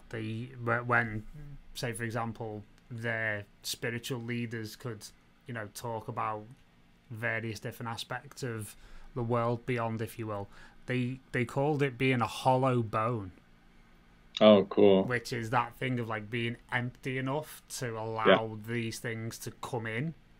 Yeah. And like you say, to be a channel for it, and to allow you to, essentially tap into these ideas, and then, as you say, allow it to move through you, That's such a profound thing. It really is.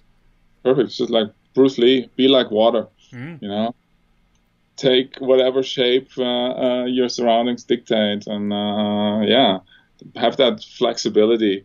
I think, and I used to do that, and I think many as up-and-coming producers, starting producers, do that. They come with an idea, they wake up, they've had a dream of a certain track, of a certain melody, and then they try to find that sound in the machines. And for me, first of all, my brain thinks exactly like any other person's brain. So anything that I think of sounds conventional.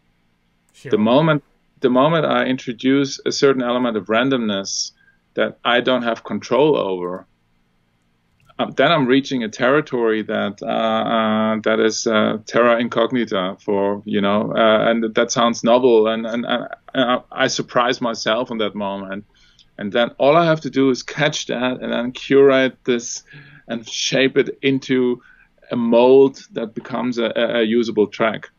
So this is definitely is one of my most important tricks to, introduce accidents, introduce randomness, and simply catch the best bits and put them into a track, rather than coming with a firm idea into the studio and then trying to will that music out of my machines.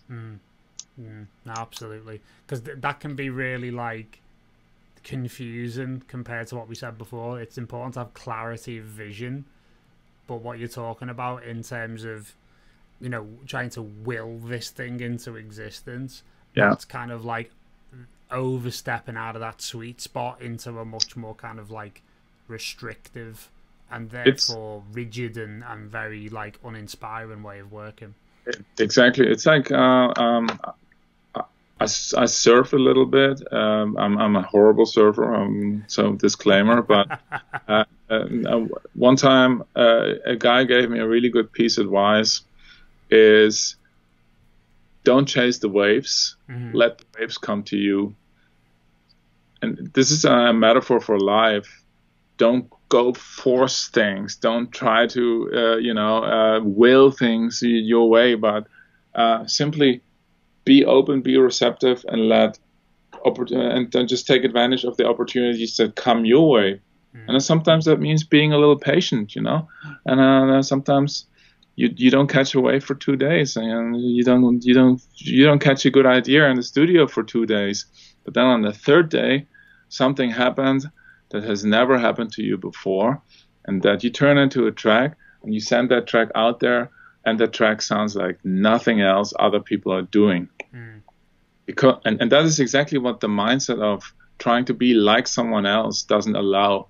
Because then you're listening to, oh fuck, that synth line has to be, you know, a little bit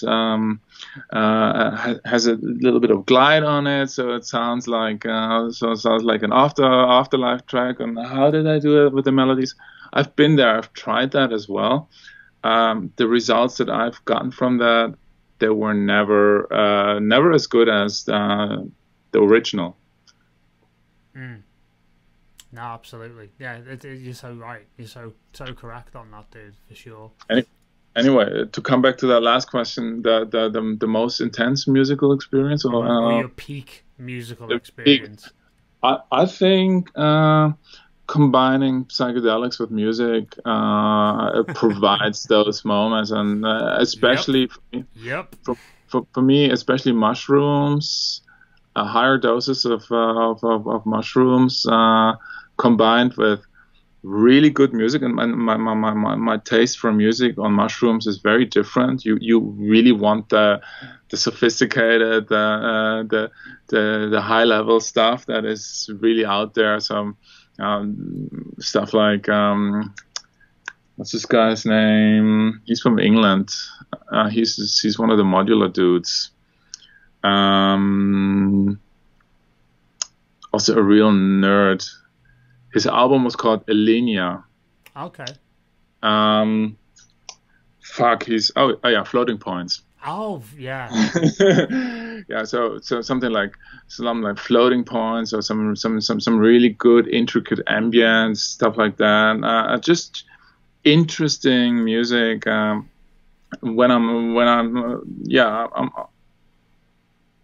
When I take mushrooms with the purpose of having a sort of a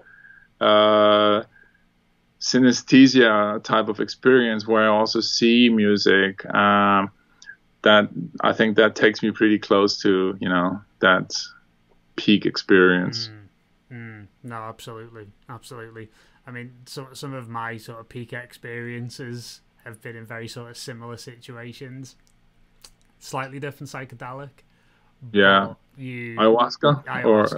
Yeah. The ayahuasca ceremonies can also be incredible because you're so open. Oh my god. Yeah. And like the first ceremony I ever partook in was hilarious because I literally got I remember thinking like, oh, you know, I've done everything I need to do in music and I don't really feel like I've got so much more to learn.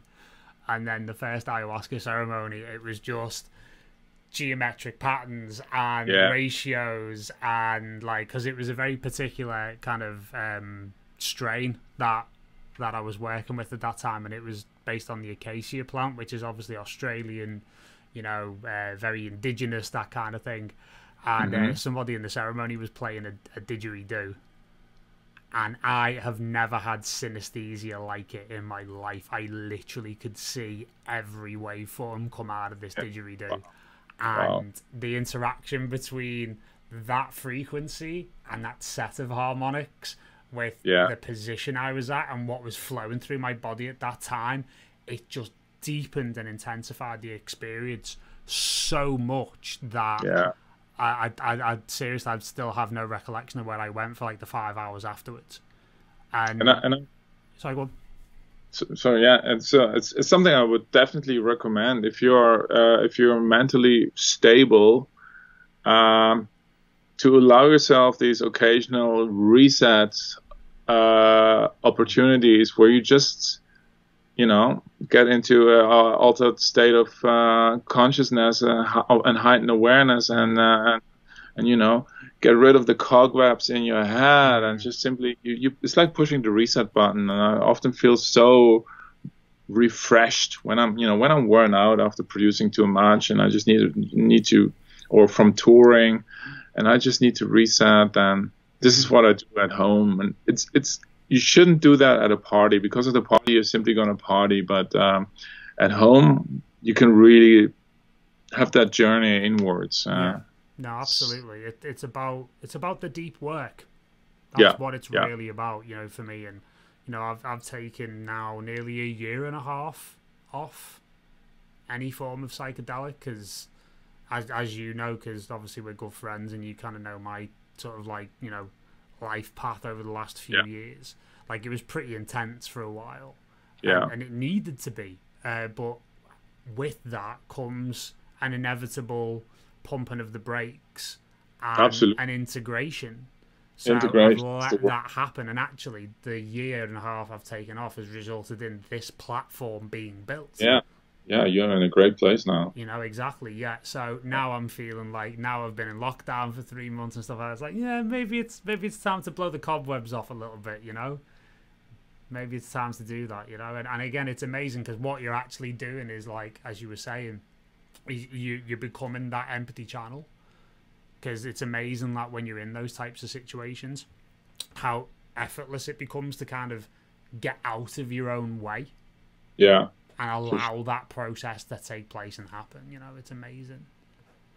Now, what I don't disclaimer, like, we're not condoning the use of psychedelics here. We're just translating our own experiences. Yes, we do. Good job this is happening in a private group right now, right? Yeah. No, but I never make music on drugs. Yeah. And also, it's the psychedelics are the only stuff that I do. So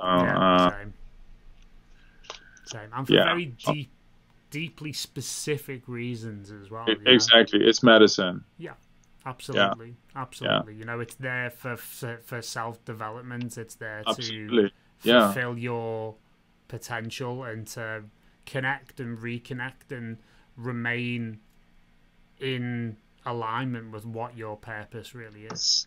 Exactly, center, and also refresh. Absolutely. Absolutely. So yeah, obviously that's pretty big in terms of self-care, right? Like we were talking about before, and Neil's got questions here about Neil. Actually, for context, is our in-house health and wellness expert.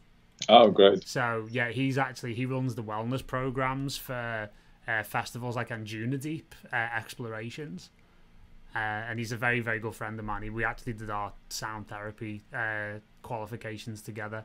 So he's obviously asking about your self-care. You've mentioned sleep, and obviously these resets and stuff as well. So post gig, how do you rebalance after you've been on tour, or the touring schedule's been quite intense? Like, what does that kind of return back to the center look like? It's difficult. It's, first of all, it's just excessive amounts of catching up on sleep after a weekend. I think the best self-care you can do is simply plan your touring schedule in a way that doesn't burn the candle on both ends. Especially when that's difficult when you're just getting out there and making a name for yourself. You want to make, you want to make hay. You want to do as much as possible. But and I would definitely recommend everybody to explore your limits. but you'll sooner or later reach them. And I think it's extremely important for me, at least, to on the road simply say no to a lot of things. No drinking, no drugs. Often, if I need time to sleep in between, in between gigs, I skip dinner. I just buy something in a supermarket across the street from the hotel and just have dinner by myself. And just, you can explain it to the promoter in a nice way that you're not going to have dinner with them. But yeah, you want to watch your sleep hours like a hawk. You want to plan your flights in a way that that they support your natural sleeping rhythm, so that after a show you still have 5 or 6 hours of sleep, and then you fly out to the next destination in the late afternoon, if possible. So what really kills me the most is playing three shows in 3 different countries, and then being on the road all day long, arriving at 10 in the evening, having 1 hour nap, then going to the club, playing, coming to the hotel 6 in the morning, and then having to catch a flight at 8:30. So you have like another half hour of just, uncomfortable sleeping and waking up, not even knowing where you are. And it plays tricks on you, because after a while, I can feel it. Memory loss is starting to become an issue. And I will simply not recognize the face of a person that I've had dinner with 3 days earlier. It's like, Warrior, I've never seen you. Oh, no, we had dinner like the other day. So sometimes if that happens to an artist, if you approach another artist and they don't recognize you, it often is simply that it's just a memory loss thing, and it's not that they're arrogant or anything. It's like it's tough, and you simply have to learn from your mistakes. That's what I'm trying to do, but I have no illusions. Touring life is unhealthy, and the only way to do it well is to not do it too much, I think. Yeah. So yeah, the last 3 months for you must be a very interesting process for you. It's been good. It's been needed in a way. I was pretty burnt out. So from a sleep and wellness perspective, it's very welcome. And other than sleeping and planning my tours well, I try to eat clean. Difficult on the road, but I even bring food on the road. And I try to avoid carbs and sugar, stick to proteins and vegetables.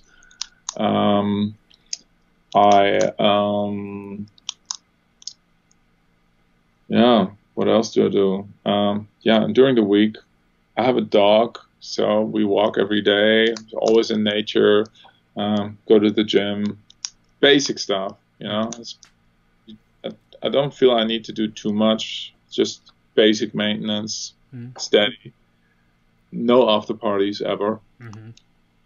So yeah, I'll skip that as well. It's just, that's a trap too, because the after parties is where you make your friends and where you meet the promoters, and so many artists have the feeling like, I need to be here to network. But this is also where the drugs are waiting for you.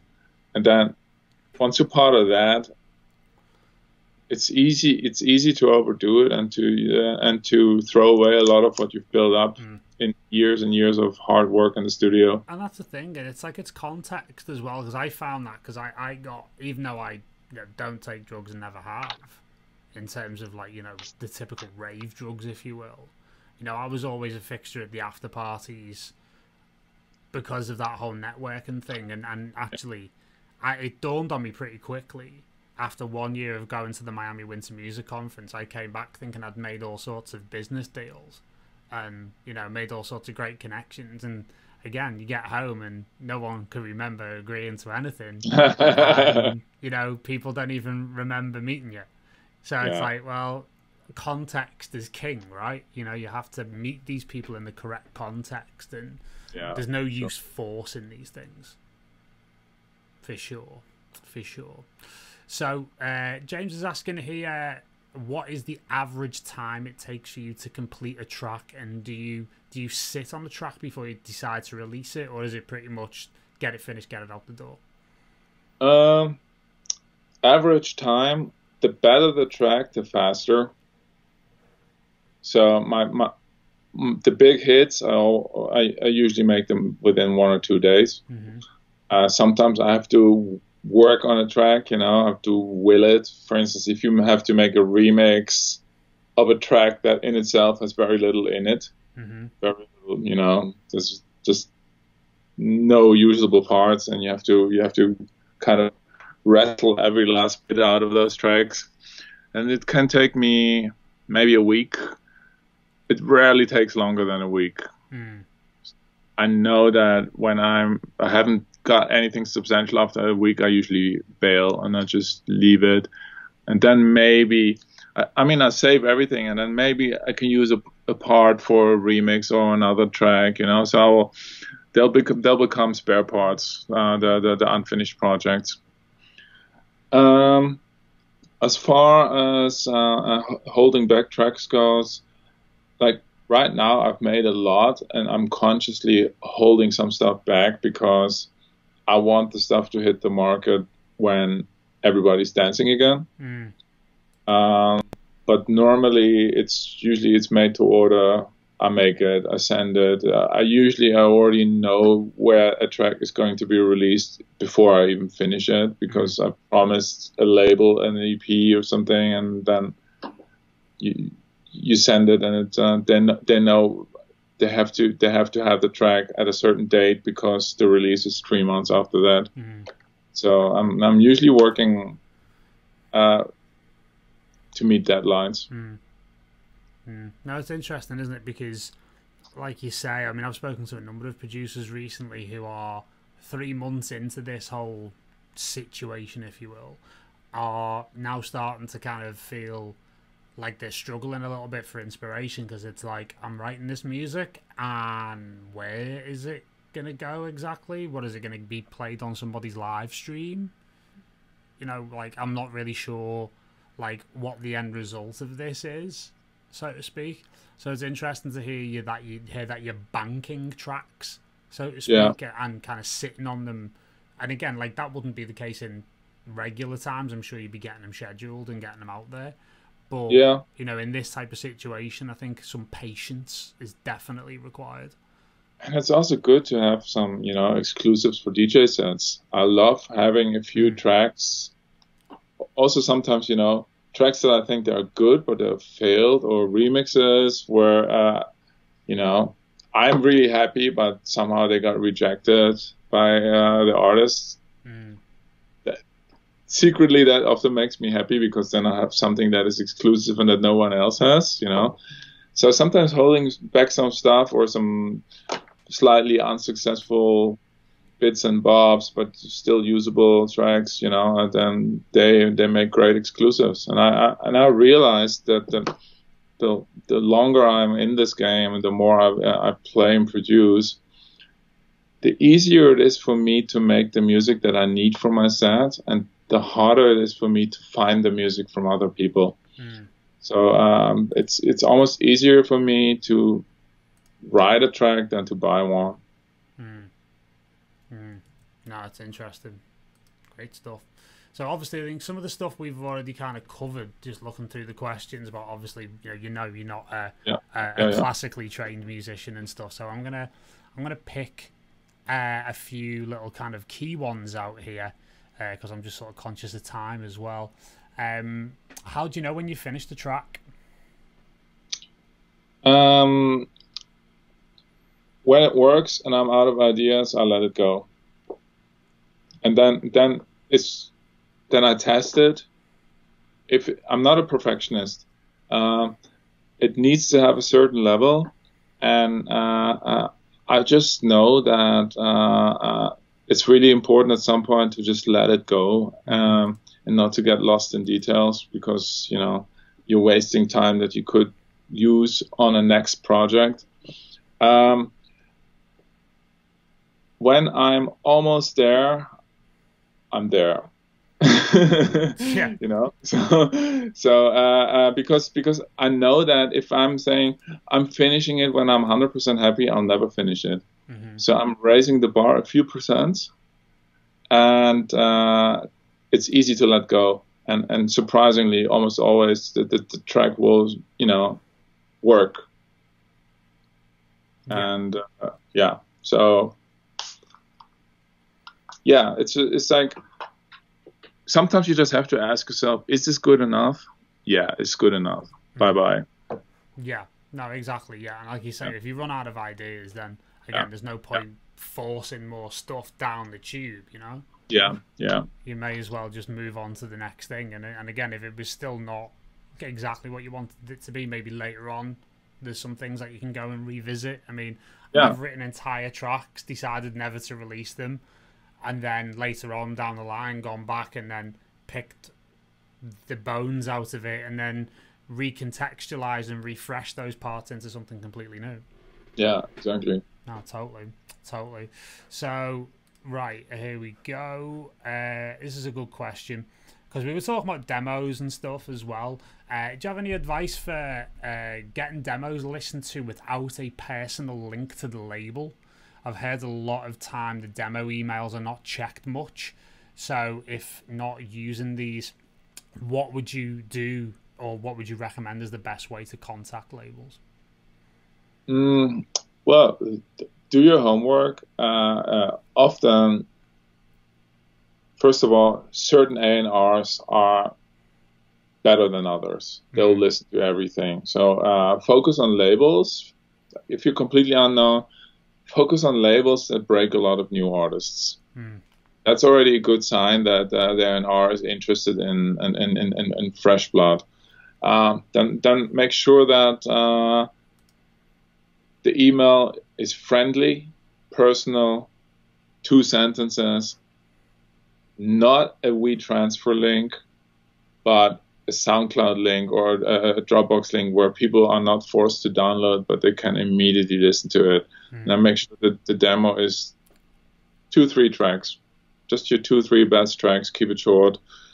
And then, if you don't know anyone, try to take advantage of your circle of friends. Maybe they do know someone. Maybe they can give you that introduction. You know, always ask for introduction. I'll introduce people quite regularly. You know, I will people ask me, can you introduce me to the guys from Kompakt or Afterlife? And if the music I'm not going to be the gatekeeper. I will often do that. So ask for introductions through friends who are in it, you know, because everybody has a friend who has already released something on a slightly bigger label, you know. Start there. And then also what helps is be original. Send a demo out with the mail and do something, you know, something personal with it. You know, send a USB stick with a handwritten postcard or something nice. You know, that's already that totally separates you from the herd, because I'm never getting anything sent by mail. You know, everybody sends out emails, and a lot of people, you can just tell they're sending it out to 100 contacts, and hey there. When I hear that, hey there, it's already, I'm not interested anymore. You know, I know it's not personal, but I'm also, you know, I just don't want to be on the receiving end of a cluster bombing. Oh, totally, without a doubt. And it reminds me actually of, like, back in the day, one of the ways that you could break talent back here. And I'm talking back in the days when we used to do like mix cassettes with, like, you know, it was all vinyl back in the day. The likes of you know, Music Magazine. Would run these like bedroom bedlam competitions. Oh yeah, I remember those. Yeah. And like, honestly, some of the stories I've heard about like what people would send in order to try and like make a difference is unbelievable. Like, you know, they'd send like cakes to people, they'd send like, you know, gifts or like, you know, weird handwritten stories, like it'd come in a pop-up book, all these kind of strange, weird tactics in order to, like, you know, just get them through the door, basically. Like, yeah, great. I always remember one there, they gave someone an honourable mention because it was like, yeah, your mixtape wasn't any good, but the cake that you sent was delicious. Like that. Yeah, we really appreciate that. We enjoyed listening to your mixtape over that cake and a cup of green tea, you know. So, I mean, there's so many more questions here, but I want to try and maybe. Sorry. Yeah, if I'm fine. Yeah, great. Okay. So here's one from Ash Taylor. What advice does Patrice have for artists that are going to, or they're getting to a point where they're consistently making solid tracks, getting great feedback from other artists, have a strong vision of who they are and what they want to achieve? Is it just a case of keep making music and then sending it out? Is self-releasing in this scene worthwhile?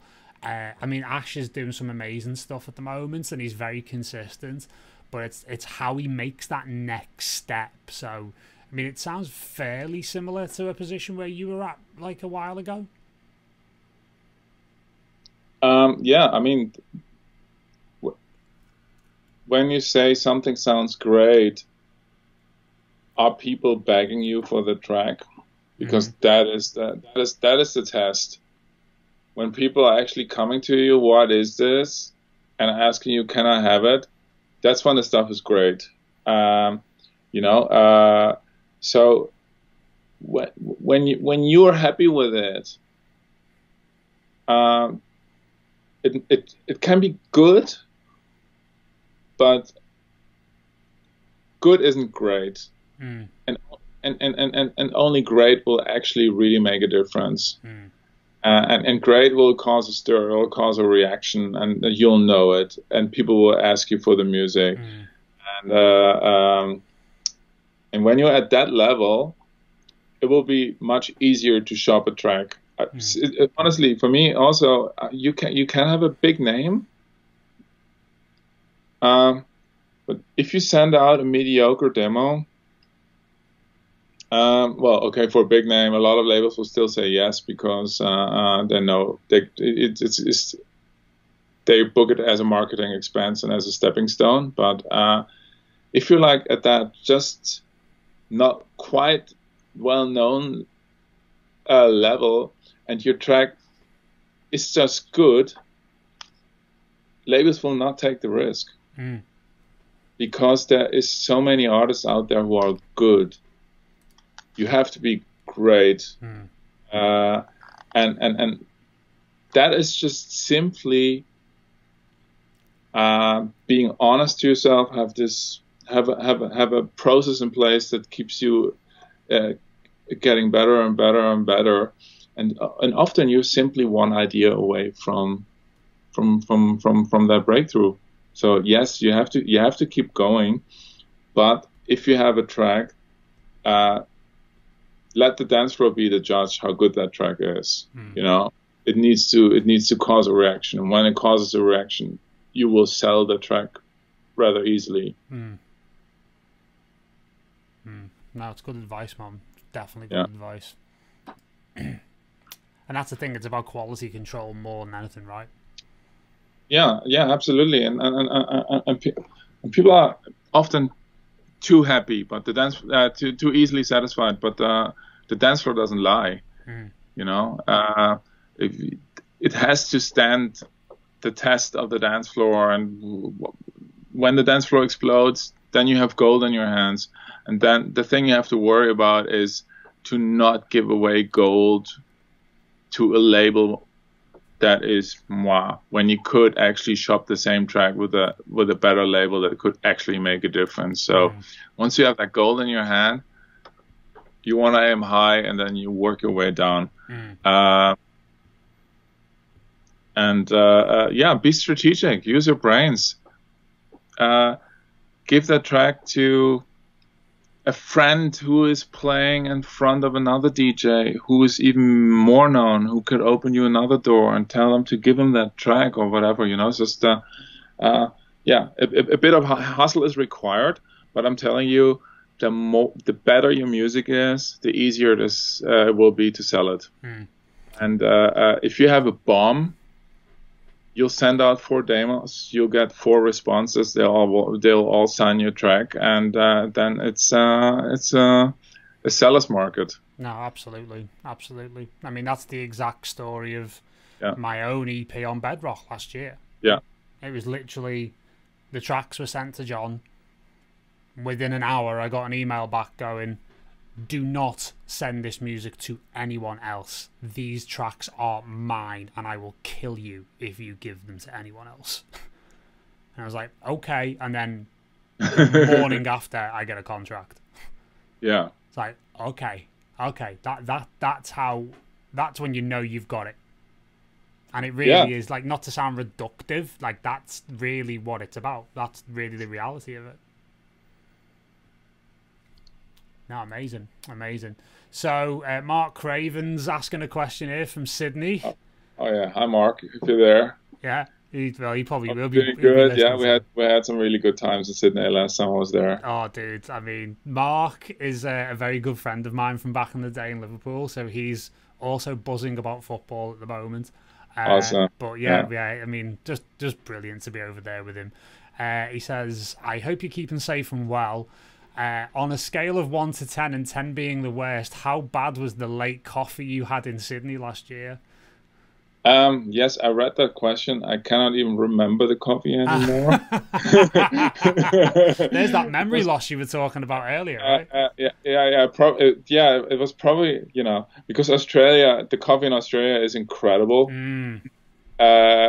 So let's put it this way: the cup didn't make my top 10, so I don't remember, and I don't remember the mediocre and the bad stuff ever. It just goes out of the system. Well, exactly. It's the same with tracks, right? Probably hit the spot at the time, Yeah, exactly. Yeah. So on a more serious note, you first flew onto my radar when Raw was released in 2008, and he says it still stands the test of time today. He would love to know where the inspiration of that track came from and some of the techniques used in creating this absolute monster. Happy accident. I created that track in really literally 20 minutes. All I wanted was I had a DJ gig that night in Amsterdam, and I just needed, at the time I was making just a lot of like DJ tools. And I was like, oh yeah, I'm gonna make a few tools, and this was one of them.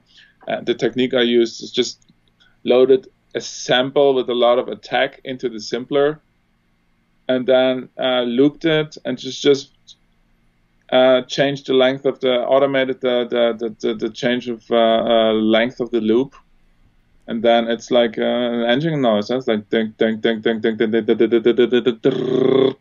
That's how you get it in, and then just amplified the sounds with a few white noises and a little bit of reverb and a drum explosion here and there. It was just it start to finish. If that thing cost me 2 hours, that would be a lot. So it was just a happy accident and a tool. When I played it, that was one of those few tracks where I really had an immediate massive reaction and people coming to the DJ booth wanting to know what it is, and then you just know, oh wow, this is, I don't know how I did it, and obviously I couldn't replicate the same sort of success for many years afterwards. So I just locked into it. But happy accident. Amazing. So what are your favorite, Sebastian's asking this one, is Sebastian Tamayo. What are your favorite FX plugins? And if obviously talking about Ableton, do you use any interest in Max for Live plugins? I'm not a super nerd, so my favorite plugins, I use very few plugins, and I keep reusing the same ones, which also helps me with the consistency of a sound. Favorite plugins, I've written them down. Sugarby's Effectrix, which is a glitch plugin, which I love to randomize drum loops, or to also randomize leads, etc. Just to, if something feels a little static, I pull out the effect tracks and I can just make it more alive, a bit more, it's just, it just adds a little bit of fun and a little bit of surprise into almost any sound. Then I use the Sound Toys, Crystallizer, Echo Boy. I use a lot of the native plugins from Ableton. EQ8, I think, is an incredible equalizer, very flexible. I use it as a high-pass filter, low-pass filter, and equalizer on almost every channel. The delay, which used to be ping pong delay and a simple delay, is now one delay, which is a great usable delay. So those are my go-to plugins. I use the Simpler a lot. I use Omnisphere as a synth plugin a lot. And for my test masters, I use the Fab Filter Pro, what's it called? FF Pro 2, which is a really transparent limiter that just makes stuff louder. Simply with that limiter alone, on the master, I can approach the final master that I get back from the label 90%. So it makes my test tracks much more playable, and they're already dominant, which also underscores how important it is to have a good mix. The mix is more important than a master. If the mix is right, I can make a track, I can master the track so well within 2 or 3 minutes that it will hold up well against other tracks. Just using that Fab Filter Pro 2 limiter. Yeah. Max for Live plugins, rarely use any of them. The ones that I use are the LFO, which is so useful to randomize automation, to just, automate other parameters. And I use the envelope follower. Yeah.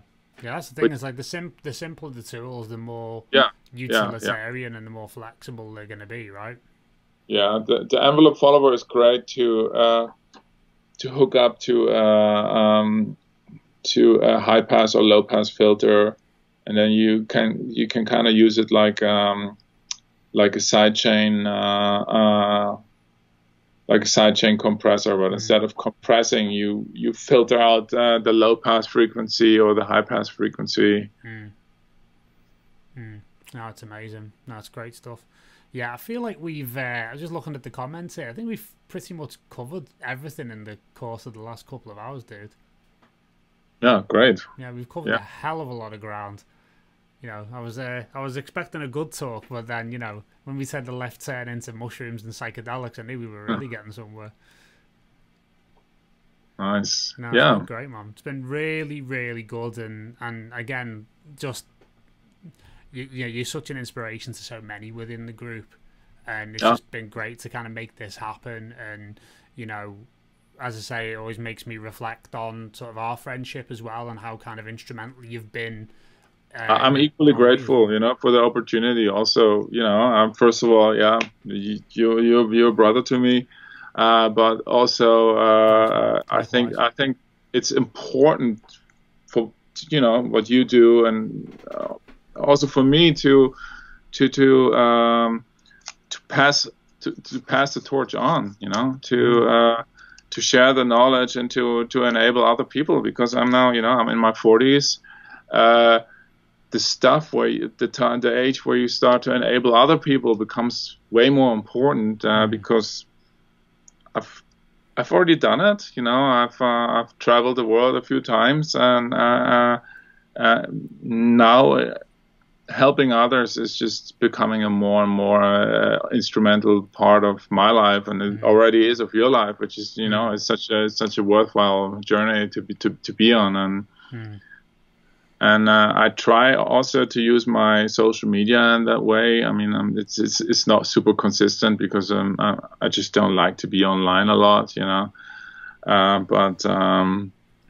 Yeah, also with my social media, I always try to share what I've learned and what has helped me, whether it's music or something more in the mental, spiritual realm. No, that's the thing. It's like, you know, that's one of the things that I've always been so impressed by, and what I've really resonated with you, both on a personal level and then professionally as well, is, you know, you kind of embody what this platform is all about, which is becoming the best version of yourself, as well as the best artist that you can be. And actually, you can't do one without the other.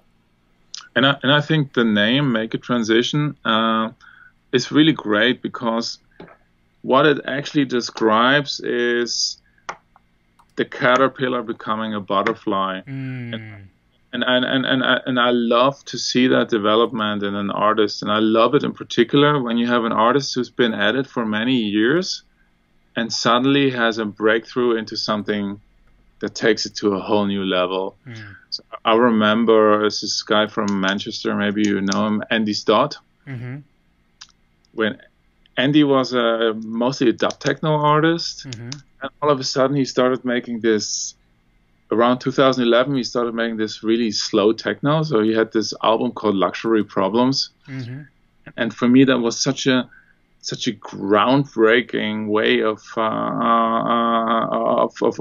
making techno, and I thought it was so inspirational to see an established artist change his game completely, because it gives me hope that I won't be stuck doing the same thing, or maybe also find a new nugget of gold, you know, and then maybe, you know, take my game to another level as well. And just as much I enjoy that with any artist that suddenly steps up his game, and I hope many of you guys are, you know, are in the process of doing that by simply being here and Make a Transition. Absolutely. Well, dude, this has been an absolute honor to have you on this evening. Likewise. And you know, let's see what else we can come up with. Catch new episodes of Beyond the Studio every single week right here on YouTube, or listen on Apple Podcasts, Spotify, or wherever you get your podcasts.